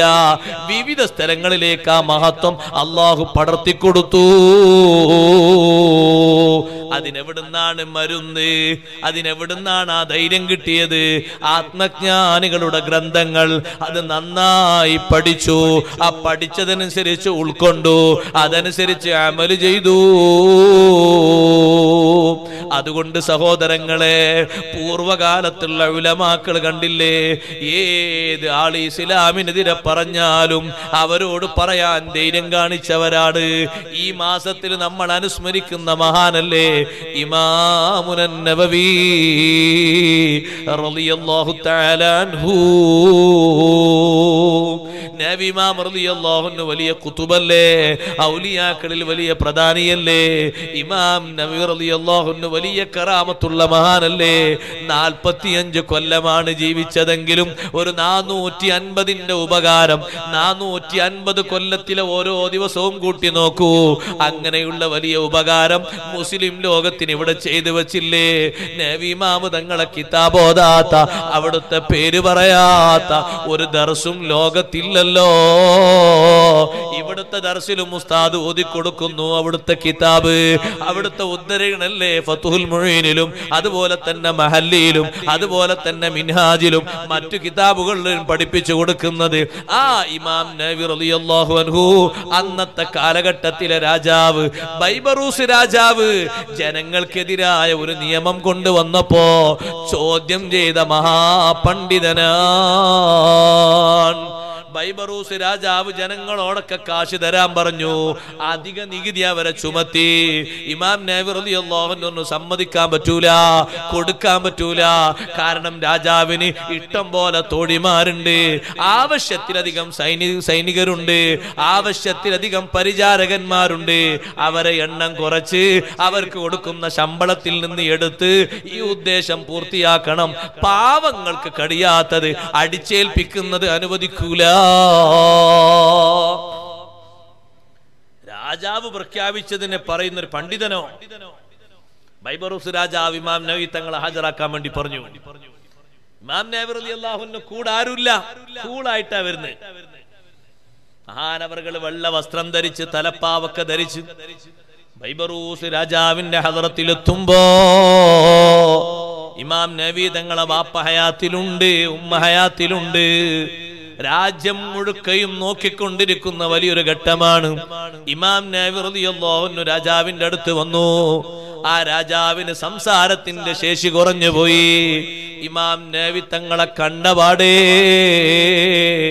ഇരിക്കുന്ന സ്ഥാനത്ത് നിന്ന് എണീറ്റുപോയി, ഇരിപ്പിടം കൊടുത്തു. ഒരു പ്രതി ചേർക്കപ്പെട്ടിട്ടല്ലേ മഹാനവറുകളെ കൊണ്ടുവരുന്നത്. പക്ഷേ സംസാരിക്കുന്നത് പ്രതിയുടെ രൂപത്തിലല്ല, കുറ്റപ്പെടുത്തലിന്റെ രൂപത്തിലല്ല. ശിക്ഷ കൊടുക്കാനും രേഖപ്പെടുത്താനുമൊക്കെ ആളുകൾ ചുറ്റും കഴിയുന്നുണ്ടെങ്കിലും ഇമാം നവവി റളിയല്ലാഹു അൻഹു നല്ല ഉച്ചസ്ഥരം മറുപടി പറയുന്നു. നിങ്ങളാണോ എതിർത്തത്? ഞാൻ തന്നെയാണ് എതിർത്തത്. നിങ്ങളെ ഈ നിയമം ശരിയല്ല, നിങ്ങൾക്ക് ഒരുപാട് അധിക ചെലവുകളുണ്ട്, അത് തിരുത്തി സാധുക്കൾക്ക് കൊടുക്കുന്ന ഭാരം കുറച്ചിട്ട് അതിൽ നിന്നെടുത്തിട്ട് നിങ്ങൾ വേണ്ടത് ചെയ്തോളൂ. യുദ്ധമാണെങ്കിൽ യുദ്ധം, തന്ത്രമാണെങ്കിൽ തന്ത്രം. അധിക നികുതി ചുമത്തിയിട്ട് പാവങ്ങളെ ഇടങ്ങേറാക്കുന്ന പണി പറ്റൂല. ഭരണാധികാരിക്കും ഇസ്ലാമിൽ നിയമമുണ്ട്. ആ പണ്ഡിതൻ ശരിക്കങ്ങ് തുറന്നു പറഞ്ഞപ്പോ കൊണ്ടുപോയി അറസ്റ്റ് ചെയ്യൂന്ന് പറയാൻ നാവ് പൊന്തിയില്ല. എന്തേ കാരണം സഹോദരങ്ങളെ? നബി ഇമാം തങ്ങളെ കയ്യിൽ വാളുണ്ടായിട്ടാണോ? അല്ല. പിന്നിൽ അംഗരക്ഷകരുണ്ടായിട്ടാണോ? അല്ല. സൈന്യങ്ങൾ എതിർക്കാൻ വേറൊന്ന് കോപ്പുകൂട്ടിയിട്ടാണോ? അല്ല. ബാപ്പയും മറ്റു കുടുംബാംഗങ്ങളൊക്കെ സിന്ദാബാദ് മുഴക്കിയിട്ട് കൊട്ടാരത്തിന്റെ മുന്നിൽ തപസ്സിരുന്നത് കൊണ്ടാണോ? അല്ല. ഇൽമിന്റെ മഹത്വം കൊണ്ട് അല്ല കൊടുത്തൊരു ദറജയാ. അവസാനം രാജാവ് പറയുന്നത്, ഈ പണ്ഡിതന് നമ്മുടെ മദ്രസിലല്ലേ ദർസ് നടത്തുന്നത്? മദ്രസാന്ന് ദർസിന് മൊത്തം പറയുന്നൊരു പേരാണ്. ഇപ്പോഴും അങ്ങനെ തന്നെ ആ സ്ഥാപനങ്ങൾക്ക് മൊത്തം പറയുന്നത്. അതുകൊണ്ട് ഈ പണ്ഡിതന് ശമ്പളം കൊടുക്കാൻ പാടില്ല. അപ്പോൾ കൂട്ടത്തിൽ നിന്നൊരാൾ പറഞ്ഞു, ഇത്രയും കാലം ശമ്പളം വാങ്ങിയിട്ടില്ല, പിന്നല്ലേ കൊടുക്കരുത് എന്ന് പറഞ്ഞാ പറ്റുള്ളൂ. ഇമാം നവവി റളിയല്ലാഹു അൻഹു ശമ്പളം വാങ്ങാത്തത് ശമ്പളം വാങ്ങാൻ പാടില്ലാത്തോണ്ടല്ല, ഞാൻ അങ്ങനെ മനസ്സിലാക്കിയിട്ട് കൊടുക്കുന്ന ശമ്പളം ചുരുക്കി പോകണ്ട. നബി ഇമാം റളിയല്ലാഹുവിന്റെ ബാപ്പ വലിയ സമ്പത്തുള്ള ആളാണ്, നല്ല കച്ചവടക്കാരനാണ്, വലിയ സമ്പന്നനാണ്. ഇമാം നവവി റളിയല്ലാഹു അൻഹുവിന് അങ്ങനെ സമ്പത്തിന്റെ ആവശ്യമില്ല. അതുകൊണ്ട് മഹാനവറുകൾ വേണ്ടാന്ന് വെച്ചു. എന്നാ ശമ്പളം വാങ്ങുന്നതിന്റെ മസാല അത് നബി ഇമാം തങ്ങൾ എഴുതിയിട്ടുണ്ട്, അതുകൂടി പഠിക്കണം. ശമ്പളം വാങ്ങുന്നതിന്റെ മസാല മിൻഹാജിൽ മഹാനവറുകൾ എഴുതിയിട്ടുണ്ട്. ഇബ്നു ഹജർ തങ്ങൾ അതിന്റെ ശർഹ് എഴുതിയിട്ടുണ്ട്. അതിൽ മഹാനവറുകൾ പറഞ്ഞു, ഒരു കൊല്ലം പൂർത്തിയായാൽ വെക്കേഷൻ ശമ്പളം അടക്കം കൊടുക്കണം, കൊടുക്കാൻ പാടില്ല. നിങ്ങൾ പോകില്ല, അതുകൊണ്ട് ഒരു മാസത്തെ നിങ്ങൾക്ക് ഇല്ല, അങ്ങനെ പറയാൻ പാടില്ല. അത് ആരാന്റെ ഹക്ക്, അത് കൊടുക്കണം. അതുവരെ മസാല പറഞ്ഞിട്ടുണ്ട്. അതുകൊണ്ട് വാങ്ങാതിരുന്ന് പറ്റാത്തോണ്ടല്ല, വാപ്പ വലിയ സമ്പത്തുള്ള ആളല്ലേ, അത് മതിയാക്കി. അപ്പൊ രാജാവ് പറഞ്ഞു, നമ്മളെ ക്യാൻറ്റീന് ഭക്ഷണം കൊടുക്കാൻ പാടില്ല. അപ്പോഴും അവര് പറഞ്ഞു, രാജാവേ, ഇത്രയും കാലം ദർസ് നടത്തിയിട്ട് ക്യാൻറ്റീനിലെ ഭക്ഷണം കഴിച്ചിട്ടില്ല, കഴിക്കാൻ പറ്റാത്തോണ്ടല്ല. ബാപ്പ വീട്ടിൽ നിന്ന് രാവിലെയും വൈകുന്നേരവും കൊണ്ടുപോയി കൊടുക്കുന്ന ഭക്ഷണം, രാവിലെ കൊണ്ടുപോയി കൊടുക്കുന്ന ഭക്ഷണം ഒരു പക്ഷേ അവിടെ വെക്കും, അതുകൊണ്ട് വൈകുന്നേരം നോമ്പ് തുറക്കും, വൈകുന്നേരം കൊണ്ടുപോകുന്ന അവിടെ വെക്കും, അതുകൊണ്ട് അത്താഴം കഴിക്കും. ഇങ്ങനെ ജീവിച്ച മഹാനാണ്. അവസാനം നബി ഇമാം തങ്ങളോട് രാജാവ് പറഞ്ഞു, നിങ്ങൾ ഈ നാട്ടിൽ നിന്ന് പുറത്തു പോകണം. നബി ഇമാം തങ്ങൾ പറഞ്ഞു, പുറത്തു പോകാന്നുള്ളത് എനിക്ക് എളുപ്പമാണ്, പക്ഷേ ഞാൻ ഇൽമ് പകർന്നു കൊടുത്ത ഒരുപാട് ശിഷ്യഗണങ്ങൾ ഇവിടെയുണ്ട്. അവരൊക്കെ ഹയാത്തിലുള്ള കാലത്തോളം നിങ്ങൾ അധർമ്മം സമ്മതിക്കൂല, അതിവിടെ നടപ്പിലാകൂല. മൽ ഫഖ്റു ഇല്ലാ ലി അഹ്ലിൽ ഇൽമി ഇന്നഹുമു അലൽ ഹുദാ ലിമൻ ഇസ്തഹദാ അദില്ലാഉ വഖദ്റു കുല്ലി ഇംദിൻ മാ കാന യുഹ്സിനുഹു വൽ ജാഹിലൂന ലി അഹ്ലിൽ ഇൽമി അഅദാഉ. ഇൽമുള്ളവർക്ക് വലിയ ബഹുമാനം കൊടുക്കണം, അതിലൂടെ നമ്മൾ വലിയ മഹത്വം നേടണം. ആലിമീങ്ങളെ ബഹുമാനിക്കണം, മുതഅല്ലിമീങ്ങളെ ബഹുമാനിക്കണം, ദർസിനെ സഹായിക്കണം, മദ്രസകളെ സഹായിക്കണം, ഇൽമിന്റെ മാർഗത്തിൽ നമ്മൾ എവിടെയും സഹായിക്കണം. അതുകൊണ്ട് രക്ഷപ്പെടുക നമുക്ക് എളുപ്പമാണ്. അല്ലാഹ് നമുക്ക് സലാമത്ത് നൽകട്ടെ. ഇമാം നബി തങ്ങൾ അവിടെ നിന്ന് ഇറങ്ങിയപ്പോ ചുറ്റുഭാഗത്തുമുള്ള ആളുകൾ ചോദിച്ചു, അല്ല രാജാവേ, ഒരുപാട് പ്രതികളെ ഈ കോർട്ടിൽ കൊണ്ടുവന്നിട്ടുണ്ട്, പലരെയും കുറ്റം ചുമത്തിയിട്ടുണ്ട്, ചുമത്താൻ രാജാവ് പറഞ്ഞിട്ടുണ്ട്, ചിലരൊക്കെ അപ്പോൾ തന്നെ ശിക്ഷയും നടപ്പിലാക്കിയിട്ടുണ്ട്. ഈ ഒരു മഹാപണ്ഡിതനെതിരെ ഒരു ശിക്ഷയും നടപ്പിലാക്കിയില്ലല്ലോ, ഒന്നും പറഞ്ഞില്ലല്ലോ. മാത്രമല്ല രാജാവേ, വല്ലാത്തൊരു ബഹുമാനമാണല്ലോ നിങ്ങൾ നടത്തിയത്. ബൈബറൂസ് രാജാവ് പറഞ്ഞു, ഞാൻ കണ്ട കാഴ്ച നിങ്ങൾ കാണുകയാണെങ്കിൽ ഇരിക്കുന്നിടത്ത് നിങ്ങൾക്ക് ഇരിക്കാൻ കഴിയൂല. ആ പണ്ഡിതൻ കടന്നു വന്നപ്പോ ചുമലിലതാ രണ്ട് ജീവികൾ വാ പിളർന്ന് നിൽക്കുകയാണ്. വല്ലതും ബഹുമാനക്കേട് ഞാൻ ചെയ്താൽ, വല്ലതും ബഹുമാനക്കേട് ഞാൻ പറഞ്ഞാൽ എന്നെ പിടിച്ച് കടിച്ച് തുന്നം പിണ്ടമാക്കും. ഞാനത് പേടിച്ചുപോയി. അല്ലാഹു തആല കൊടുക്കുന്ന കാവല് നോക്ക്. സ്വഹാബത്തിനും ഇങ്ങനെ കാവല് കൊടുത്തില്ലേ? ഉമർ ഇബ്നുൽ ഖത്താബ് റളിയല്ലാഹു അൻഹു അന്വേഷിച്ച് കിസ്റ രാജാവിന്റെ ദൂതൻ മദീനയിൽ വന്നു. ഉമർ റളിയല്ലാഹു അൻഹു ഭരണം നടത്തുകയാണ്. കിസ്റ രാജാവിന്റെ കൊട്ടാരത്തിൽ നിന്ന് ഒരു ദൂതൻ മദീനയിൽ വന്നിട്ട് ചോദിച്ചു, ഖലീഫന്റെ കൊട്ടാരം എവിടെയാണ്? സ്വഹാബത്ത് പറഞ്ഞു, ഖലീഫക്ക് അങ്ങനെ കൊട്ടാരൊന്നുമില്ല. ഖലീഫക്ക് അത് കാണുന്ന ചെറിയ വീടുണ്ട്, വീട് കാണിച്ചു കൊടുത്തു, ഒരു ചെറിയ കുടില്. ദൂതൻ അവിടെ പോയി അന്വേഷിച്ചു, ഇവിടെ ഉണ്ടോ? ഉമർ റളിയല്ലാഹു അൻഹു അവിടെ ഇല്ല. ഉമർ റളിയല്ലാഹു അൻഹു കണ്ടുപരിചയമുള്ള ആളാ. അയാൾ അങ്ങനെ മരുഭൂമിയിലൂടെ നടക്കുമ്പോ ഒരു മരത്തിന്റെ ചുവട്ടില് ആരുമില്ല, മരുഭൂമിയില് ഉമർ റളിയല്ലാഹു അൻഹു വളഞ്ഞു പുളഞ്ഞ് ശരിക്കും നല്ല ഉറക്കം ഉറങ്ങുന്നുണ്ട്. അപ്പൊ ആ മനുഷ്യൻ നിജു, പടച്ചോനെ, കിസ്റയും കൈസറും ഞെട്ടി വിറക്കുന്ന ഒരു വലിയ ഭരണാധികാരി, കയ്യിലൊരു വടി പോലുമില്ല, മരത്തിമേലൊരു വാള് തൂക്കിയിട്ടിട്ടില്ല, അംഗരക്ഷകരോ ഖാദിമീങ്ങളോ അപ്പുറത്തും ഇപ്പുറത്തും ഇല്ല. എത്ര സമാധാനത്തിലാണ് ഉറങ്ങുന്നത്. ഇൽമുണ്ടെ ഉറങ്ങിക്കൂടെ? ഇൽമു യഖീനായി മാരിഫത്തിന്റെ നൂർ ലഭിച്ചാ ഉറങ്ങിക്കൂടെ? ആരെ പേടിക്കാനാ? അള്ളാഹിനെ പേടിച്ചാ പോരെ? അള്ളാഹുവിനെ പേടിച്ചാ പിന്നെ എല്ലാരും പേടിച്ചു. മൻ ഖാഫ അല്ലാഹ ഖാഫഹു കുല്ലു ഷൈ. യഥാർത്ഥ ഇൽമു കൊണ്ട് ഒരാൾ അള്ളാഹിനെ പേടിച്ചാൽ അവനെല്ലാം പേടിക്കും, എല്ലാ വസ്തുക്കളും പേടിക്കും. ഏറ്റവും തോന്നെ മനുഷ്യൻ പേടിക്കും. മനുഷ്യനാണ് ഏറ്റവും തോന്നെ പേടിക്കും. അയാൾ ഇങ്ങനെ ചിന്തിച്ചു, എന്താണ് റബ്ബേ, ഒരു ഭരണാധികാരിയാണ് കിടക്കുന്നത്. ഏതെങ്കിലും ഒരാള്, ഞങ്ങളെ രാജാവൊക്കെ ഒരു സ്ഥലത്ത് പോയി ഒന്ന് തൂങ്ങി ഉറങ്ങുകയാണെങ്കിലും ചുറ്റും കാവലിൽ 10-20 ആളുണ്ടോ? ഇത് ശരിക്ക് കിടന്നുറങ്ങാണ്, നല്ല റാഹത്തുള്ള ഉറക്കം. അപ്പൊ അങ്ങനെ ചിന്തിച്ചു, കിസ്റ രാജാവിന്റെ അടുക്കൽ, നല്ല റോമിലെ രാജാവിന്റെ അടുക്കൽ, കൈസർ രാജാവിന്റെ അടുക്കൽ നല്ല സ്ഥാനം കിട്ടും, നല്ല സമ്മാനവും കിട്ടും. ഒന്ന് തലയങ്ങ് എടുത്താലോ? ഈ ദൂതന്റെ കയ്യില് കാളുണ്ട്, തലയെടുത്താലോ എന്ന് ചിന്തിക്കുമ്പോഴേക്ക് മരുഭൂമിയുടെ ഉള്ളിൽ നിന്ന് നായേക്കാളും വലുപ്പമുള്ള ജീവികൾ അതാ കുരച്ചു ചാടി.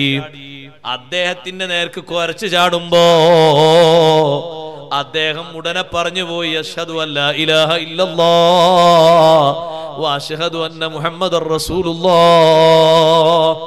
ഉമർ റളിയല്ലാഹു അൻഹു ശബ്ദം കേട്ടിട്ടാണ് എഴുന്നേൽക്കുന്നത്. എന്ത് പറ്റിപ്പോയി? ഉടനെ പറഞ്ഞു, ഉമർ തങ്ങളെ, നിങ്ങളെ അന്വേഷിച്ച് ഞാൻ മദീനയിൽ വന്നു, അവിടെ കണ്ടില്ല. വീട്ടിൽ പോയി, അവിടെയും കണ്ടില്ല. ഞാൻ ഇങ്ങനെ നടന്നു വരുമ്പോ ഈ വഴിക്ക് നിങ്ങളെ കണ്ടു. നിങ്ങളെ കണ്ടപ്പോ കൂടെ ആരുമില്ലല്ലോ. നിങ്ങളെ തലയെടുത്താലോ എന്ന് കരുതിയപ്പോഴേക്ക് ഈ ജന്തുക്കൾ എന്റെ അടുത്തേക്ക് കുറച്ചു ചാടിപ്പോയി. സഹോദരങ്ങളെ, ഉമർ റളിയല്ലാഹു അൻഹു അവിടെ ചുറ്റുഭാഗത്തും ഈ ജന്തുക്കളെ കെട്ടിയിരിക്കുകയാണോ? അല്ല, അള്ളാഹു കൊടുക്കുന്ന കാവലാണ്, അല്ല കൊടുക്കുന്ന മഹത്വമാണ്. കാരണം അള്ളാഹു ബഹുമാനിച്ചവരല്ലേ ഉലമാ. ആ ഉലമാന്റെ കൂട്ടത്തിൽ ഏറ്റവും മുന്തിയ സ്ഥാനത്ത് നിൽക്കുന്നവരല്ലേ സ്വഹാബിമാര്. അതിൽപ്പെട്ട വലിയ വ്യക്തിത്വമല്ലേ ഉമർ ഇബ്നുൽ ഖത്താബ് റളിയല്ലാഹു അൻഹു. ആ ശരീരത്തെ എന്തെങ്കിലും ചെയ്യാൻ, എന്തെങ്കിലും തൊടാൻ, അതേ റോമിലെ രാജാവിന്റെ ദൂതനായിട്ട് പോലും ഒന്നിനും കഴിഞ്ഞില്ല. അള്ളാഹു കൊടുക്കുന്ന ബഹുമാനമാണ്. അപ്പൊ ഇൽമുള്ളവർക്ക് വലിയ സ്ഥാനമുണ്ട്, വലിയ ബഹുമാനമുണ്ട്. നമ്മളും അവരെ കൂടെ കൂടിയിട്ട് ഒത്താശ ചെയ്യണം. അതിനുവേണ്ടി നമ്മൾ ദർസും കാര്യങ്ങളൊക്കെ സജീവമാക്കണം. അൽഹംദുലില്ലാ, ഇവിടെ ദർസുണ്ട്. വന്നിരായ ഉസ്താദ് അവർ ഇവിടെ ദർസ് നടത്തുന്നു. 3 വർഷമായി അല്ലേ? അൽഹംദുലില്ലാ, അല്ലാഹു തആല ആഫിയത്തുള്ള ദീർഘായുസ്സ് കൊടുക്കട്ടെ. മഹാന്മാരുടെ തർബിയത്തിലായി നല്ല സന്തോഷം അല്ലാഹു ഏറ്റി കൊടുക്കട്ടെ. ദർസിലും കാര്യങ്ങൾ അല്ലാഹു വലിയ ബർക്കത്ത് കൊടുക്കട്ടെ. നമ്മളെ സഹായം കൊണ്ട് ഒരു ആലിമ്, ഒരു മുതഅല്ലിമ് വളർന്നു വന്നാൽ നമുക്കത് വലിയ സലാമത്താണ്. ഞാൻ കൂടുതൽ പരത്തിപ്പറയല്ല, വിഷയം എത്ര പറഞ്ഞാലും തീർക്കാൻ കഴിയില്ല. അത്രയും മഹത്വങ്ങൾ, ഉലമാഇന്റെയും ഇൽമിന്റെയും മഹത്വങ്ങൾ അല്ലാഹു തആല ഖുർആനിലൂടെയും മറ്റും വിവരിച്ചു തന്നിട്ടുണ്ട്. മഹാന്മാരായ പണ്ഡിതന്മാർ ധാരാളം വിവരിച്ചിട്ടുണ്ട്. ഇൽമ് നമ്മളെല്ലാവരും കൂടുതലാക്കണം. നമുക്ക് അറിവ് കുറവാണ്, വളരെ കുറവാണ്. അറിവ് കുറഞ്ഞാൽ നമ്മുടെ അമലും നമ്മളെ തന്നെ ഒരു വിലയും നമുക്കുണ്ടാകൂല. ഇൽമ് കൂട്ടണം. അള്ളാഹു നമുക്ക് അധികരിപ്പിക്കുമാറാകട്ടെ. അതിനുള്ള വഴികളൊക്കെ നിങ്ങൾ നാട്ടുകാർ ഒരുക്കണം. ഈ വലിയ പള്ളിയിൽ നടക്കേണ്ട ഏറ്റവും വലിയ ദീനിന്റെ ഖിദ്മത്ത് ഇൽമിന്റെ വ്യാപനമാണ്. ഇവിടെ നാട്ടുദർസുണ്ടോ? അൽഹംദുലില്ലാ സുമ്മ അൽഹംദുലില്ലാ. പലയിടത്തും അസ്തമിച്ച ഒന്നാണ് നാട്ടുദർസ് വേണം. കോഴിക്കോട് കുറ്റിച്ചിറ പള്ളി എന്ന് പറഞ്ഞ പഴയ പള്ളിയിൽ പോയി നോക്കൂ നിങ്ങൾ. പ്രായം ചെന്ന ആളുകൾക്ക് അവിടുത്തെ മുദരിസ് ദർസ് നടത്തുക. അപ്പോൾ ആൾക്കാർ ചോദിക്കും, അവരിപ്പോ നിക്കാഹിന്റെ മസല പഠിച്ചിട്ട് എന്താ കാര്യം എന്നോ, ഒരു ഇൽമു മനസ്സിലാക്കി ചെയ്യില്ല, അതിന്റെ കാര്യം. അതിന് കണക്കില്ലല്ലോ. ചോദിച്ചാൽ പറഞ്ഞു കൊടുക്കാലോ, തെറ്റിതിരുത്തി കൊടുക്കാലോ. ഇപ്പോഴും അവർ മസ്അല പഠിക്കാണ്, ഹദീസ് പഠിക്കാണ്, ആയത്തിന്റെ അർത്ഥം പഠിക്കാണ്. അപ്പൊ നാട്ടു ദർസ് വിവിധ ഘട്ടങ്ങളിലായിട്ട് നടത്തും. അള്ളാഹു തൗഫീഖ് നൽകുമാറാകട്ടെ. അങ്ങനെ അറിയാത്ത ഇൽമൊക്കെ ചോദിച്ചു പഠിക്കണം. എന്നിട്ട് നമ്മളെ അമല് നന്നാക്കണം. അപ്പോഴാ നമ്മുടെ സ്വഭാവങ്ങൾ നന്നാകും. ഇൽമ് ഏറെ കിട്ടുമ്പോ നമ്മുടെ സ്വഭാവങ്ങൾ നന്നാകും, കുടുംബങ്ങൾ നന്നാകും, ഏർപ്പാടുകൾ നന്നാകും, നമ്മുടെ മക്കൾ നന്നാകും, എല്ലാവരും നന്നാകും. വെള്ളിയാഴ്ച അൽ കഹ്ഫ് സൂറത്തിൽ ഇൽമിന്റെ വലിയൊരു മഹത്വം പറയുന്നില്ലേ? അല്ലാഹു സുബ്ഹാനഹു വ തആല വലിയ ഇൽമു കൊണ്ട് അനുഗ്രഹിച്ച മഹാനല്ലേ ബഹുമാനപ്പെട്ട മൂസാ നബി അലൈഹിസ്സലാം, അതുപോലെ ഖദർ അലൈഹിസ്സലാം. അവരെ മഹത്വം അല്ലാഹു സൂറത്തുൽ കഹ്ഫിലൂടെ വിവരിക്കുന്നത് ഇൽമുമായി ബന്ധപ്പെട്ടിട്ടല്ലേ. മൂസാ നബി അലൈഹിസ്സലാമിന് അല്ലാഹു ഇൽമു നൽകിയിട്ടുണ്ട്, ഖദർ അലൈഹിസ്സലാമിനും ഇൽമു നൽകിയിട്ടുണ്ട്. രണ്ടും രണ്ട് രൂപത്തിലുള്ള ഇൽമാണെങ്കിലും രണ്ട് ഇൽമിനും മഹത്വമുണ്ട്. അതുകൊണ്ടാണ് ഖദർ അലൈഹിസ്സലാം പറഞ്ഞത്, മൂസാ നബിയെ, നിങ്ങൾക്ക് അല്ലാഹു ചില ഇൽമൊക്കെ നൽകിയിട്ടുണ്ട്, ആ ഇൽമൊന്നും എനിക്കല്ല തന്നിട്ടില്ല. എനിക്ക് ചില വേറിട്ട ഇൽമു തന്നിട്ടുണ്ട്, അത് നിങ്ങൾക്കും തന്നിട്ടില്ല. നിങ്ങൾക്ക് തന്ന ഇൽമു കൊണ്ട് നിങ്ങൾക്കും മഹത്വമുണ്ട്, എനിക്ക് തന്ന ഇൽമു കൊണ്ട് എനിക്കും മഹത്വമുണ്ട്. ആ ഇൽമു കൊണ്ട് അല്ലാഹു തആല ആ മഹാന്മാരെ ഉയർത്തിയപ്പോൾ അവർക്ക് എല്ലാം എളുപ്പമായി. ജനങ്ങളെ നയിക്കാനും ഖിദ്മത്ത് ചെയ്യാനും സ്വർഗത്തിലേക്ക് വഴി തുറക്കാനും ഇൽമു കൊണ്ട് വലിയ എളുപ്പം നൽകി. ഇൽമിന്റെ ഉയർച്ചയും ഷറഫും കൊണ്ട് നമ്മളൊക്കെ സാധാരണ രൂപത്തിൽ 25, 35, 45 ദിവസം കൊണ്ട് എടുക്കുന്ന പണികളൊക്കെ അവർ ഒറ്റ സെക്കൻഡ് കൊണ്ട് തീർത്തുപോയി. ഈ പള്ളിന്റെ ചുറ്റും ഈ കെട്ടിയ ഈ മതിലൊന്നായിട്ട് ഖദർ അലൈഹിസ്സലാമാണ് പണിയെടുക്കുന്നതെങ്കിൽ ആകെ അരമണിക്കൂർ മതി. അത്രയും വേണ്ട, നമ്മളെ ചെറിയ മണിക്കൂറായിട്ട് കണക്കാക്കണം, അത്രയും വേണ്ട. അതേ സമയത്ത് നമ്മൾ എടുക്കുകയാണെങ്കിൽ എത്ര വേണം? അല്ലാഹു തആല വലിയ മഹത്വല്ലേ കൊടുത്തത്. കാരണം അവർ നിശ്ചയിക്കുമ്പോഴേക്ക് ചിന്തിക്കുമ്പോഴേക്ക് അല്ലാഹു എളുപ്പാക്കി കൊടുക്കുകയാണ്.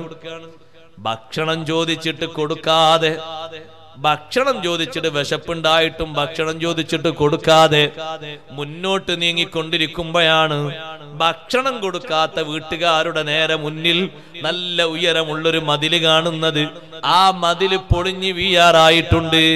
ബഹുമാനപ്പെട്ട ഖളിർ അലൈഹിസ്സലാം 100ഉം 150ഉം ആളുകൾ എടുക്കേണ്ട പണി ഒരൊറ്റ സെക്കൻഡ് കൊണ്ടതാ പൂർത്തിയാക്കുന്നു. പിന്നെ ഇതിന്റെ വിവരം പറഞ്ഞു കൊടുത്തിട്ടുണ്ട്. ഭക്ഷണം ചോദിക്കാത്ത ആളുകളുടെ തൊട്ടടുത്തുള്ള മതില്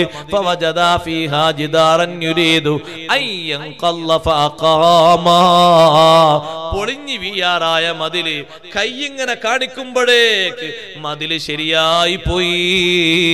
മണ്ണ് കുഴച്ചിട്ടില്ല, സിമന്റ് തേച്ചിട്ടില്ല, കല്ലിന്റെ ലെവല് നോക്കിയിട്ടില്ല. ഇത്ര പെട്ടെന്ന് പണി തീർത്തപ്പോഴാണ് മൂസാ നബി അലൈഹിസ്സലാം പറഞ്ഞത്, ലൗ ശിഅത ലത്തഖദത അലൈഹി അജ്റാ. അല്ല ഖളിർ അലൈഹിസ്സലാമേ, ഒന്ന് ഉദ്ദേശിച്ചിരുന്നെങ്കിൽ ചെറിയ കൂലി തരുമായിരുന്നല്ലോ, ആ കൂലി കൊണ്ട് ഭക്ഷണം കഴിക്കാമായിരുന്നല്ലോ. ഭക്ഷണത്തിന്റെ വകുപ്പ് ചിന്തിക്കണ്ട, അള്ളാഹു വേറെ തരും. ഖളിർ അലൈഹിസ്സലാം പറഞ്ഞു തീരുമ്പോഴേക്ക് സ്വർഗത്തിൽ നിന്നുള്ള ഭക്ഷണം ഇറക്കി കൊടുത്തു ഒരാട്ടിൻകുട്ടിയെ. ആ ആട്ടിൻകുട്ടിയുടെ 2 ഭാഗം 2 സൈസാണ്. കലീമുല്ലാഹി മൂസാ നബി അലൈഹിസ്സലാമിന്റെ ഭാഗം വേവിച്ച ഭാഗമാണ്, മത്ബൂഖാണ്. ഖളിർ അലൈഹിസ്സലാമിന്റെ ഭാഗം ചുട്ട ഭാഗമാണ്. ചുട്ടേന വേവിച്ചേന കൂടുതൽ കാശ് ഇവിടെ വേവിച്ചേനല്ലേ?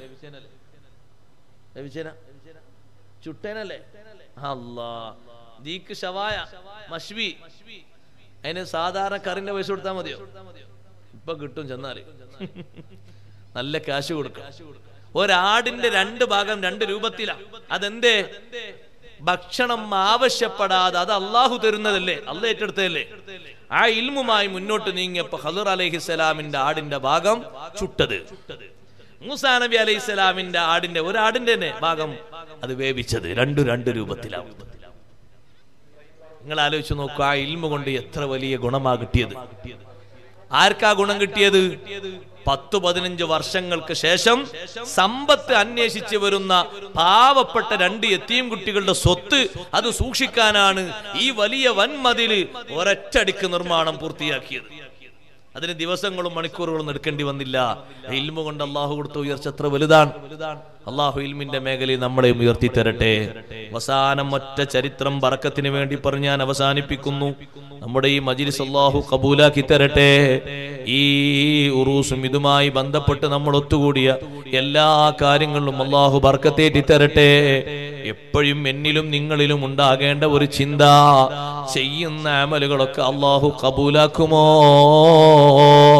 നിസ്കരിക്കുന്നുണ്ട്, ഖുർആൻ ഓതുന്നുണ്ട്, സ്വലാത്ത് ചൊല്ലുന്നുണ്ട്, എല്ലാ സൽക്കർമ്മങ്ങളും ചെയ്യുന്നുണ്ട്. അല്ലാഹ് സ്വീകരിക്കുമോ, അല്ലാഹ് തള്ളിക്കളയുമോ എന്ന നല്ലൊരു ചിന്ത മുഅ്മിനീങ്ങളെ മുഅ്മിനാത്തുകളെ നമ്മളിൽ വേണം.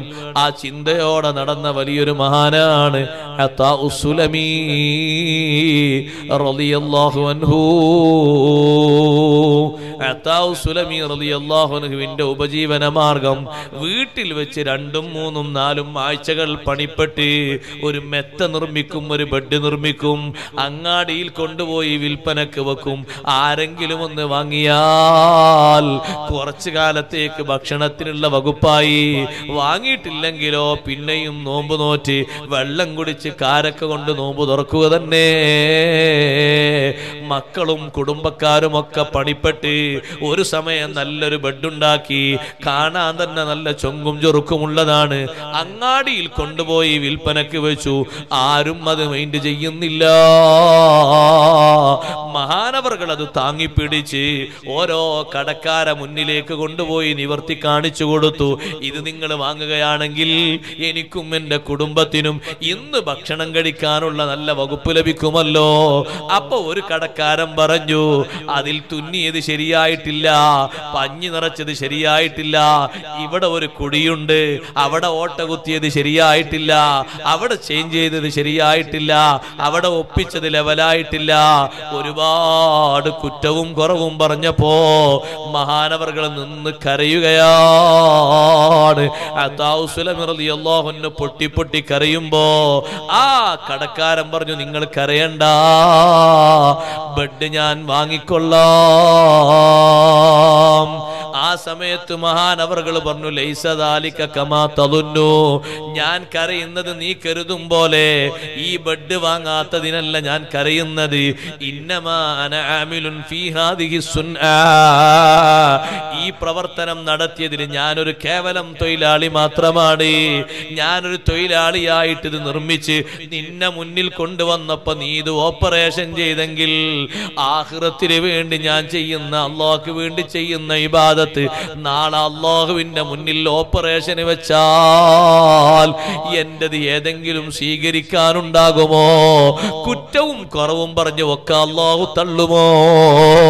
നിസ്കാരത്തിൽ ഇന്ന ഷർത്തൊത്തിട്ടില്ല, വുളൂഇൽ ഇന്ന ഫർളൊത്തിട്ടില്ല, ഹജ്ജിൽ ഇന്ന നിബന്ധന ഒത്തിട്ടില്ല, നോമ്പിൽ ഇന്നത് ശരിയായിട്ടില്ല, ഒക്കെ തള്ളിയാൽ ഞാൻ അവിടെ കുടുങ്ങുമല്ലോ. ഇത് ചിന്തിച്ചാണ് ഞാൻ കരയുന്നത്. നിങ്ങൾ ബെഡ് വാങ്ങാത്തതിനോ കുറ്റം പറഞ്ഞതിനോ അല്ല. അതുകൊണ്ട് സഹോദരന്മാരെ, ചുരുങ്ങിയ കാലത്തെ ജീവിതമാണ് ദുനിയാവിലുള്ളത്. ഏറെക്കാലം ഉണ്ടാകുമെന്ന് കണക്ക് കൂട്ടരുത്. ഉള്ള കാലത്ത് ചെയ്യുന്ന അമല് നന്നാക്കി ഇഖ്ലാസോടെ ഈമാനോടെ അമല് നന്നാക്കി ചെയ്യണം. അല്ലാഹ് നമുക്ക് തൗഫീഖ് തരട്ടെ.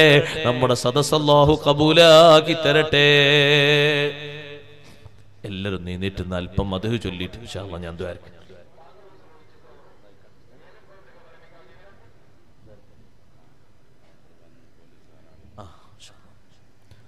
അസ്സലാത്തു വസ്സലാമു അലൈക യാ റസൂലല്ലാഹ്. അസ്സലാത്തു വസ്സലാമു عليك يا حبيب الله. الصلاة والسلام عليك يا رسول الله.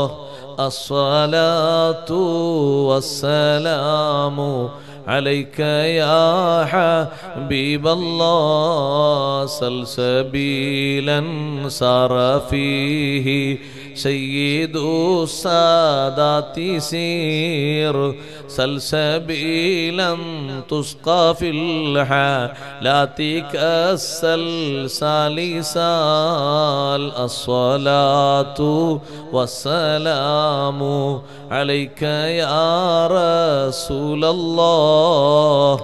الصلاة والسلام عليك يا حبيب الله. شل شريعة ولا تفشل ذي الشريعة، شرعة الشافع أنفو آدك الأفشال شال. الصلاة والسلام عليك يا رسول الله. الصلاة والسلام عليك يا حبيب الله. الله നമ്മുടെ സദസ്സ് കബൂലാക്കട്ടെ.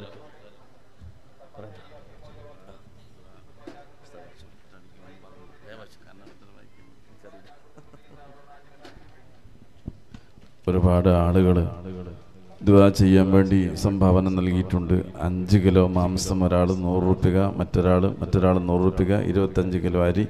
വേറൊരാൾ ദുആ ചെയ്യാൻ വേണ്ടി 100 രൂപ, മറ്റൊരാൾ 100, മറ്റൊരാൾ 500 രൂപ, വേറൊരാൾ 50 രൂപ, മറ്റൊരാൾ 100, പിന്നെ ഒരാൾ 50 രൂപ, മറ്റൊരാൾ 50 രൂപ, വേറൊരാൾ 100 രൂപ. അതുപോലെ തന്നെ US റഷീദ് എന്ന് പറയുന്ന ആൾ 4000 രൂപ, മറ്റൊരാൾ 50 രൂപ, വേറൊരാൾ 150 രൂപ, പിന്നെ ഒരാൾ 100 രൂപ. ഇങ്ങനെ പേരും പറഞ്ഞിട്ടുണ്ട്. ഇതിൽ ഉദ്ദേശങ്ങളൊക്കെയും പറഞ്ഞിട്ടുണ്ട്. എല്ലാം ഉസ്താദ് ദുആ ചെയ്യും. അല്ലാഹു സുബ്ഹാനഹു വ തആല ഖബൂൽ ചെയ്യുമാറാവട്ടെ. അൽഹംദുലില്ലാഹി റബ്ബിൽ ആലമീൻ ഹംദൻ യുവാഫി നിഅമഹു വയുകാഫിഉ മസീദഹു.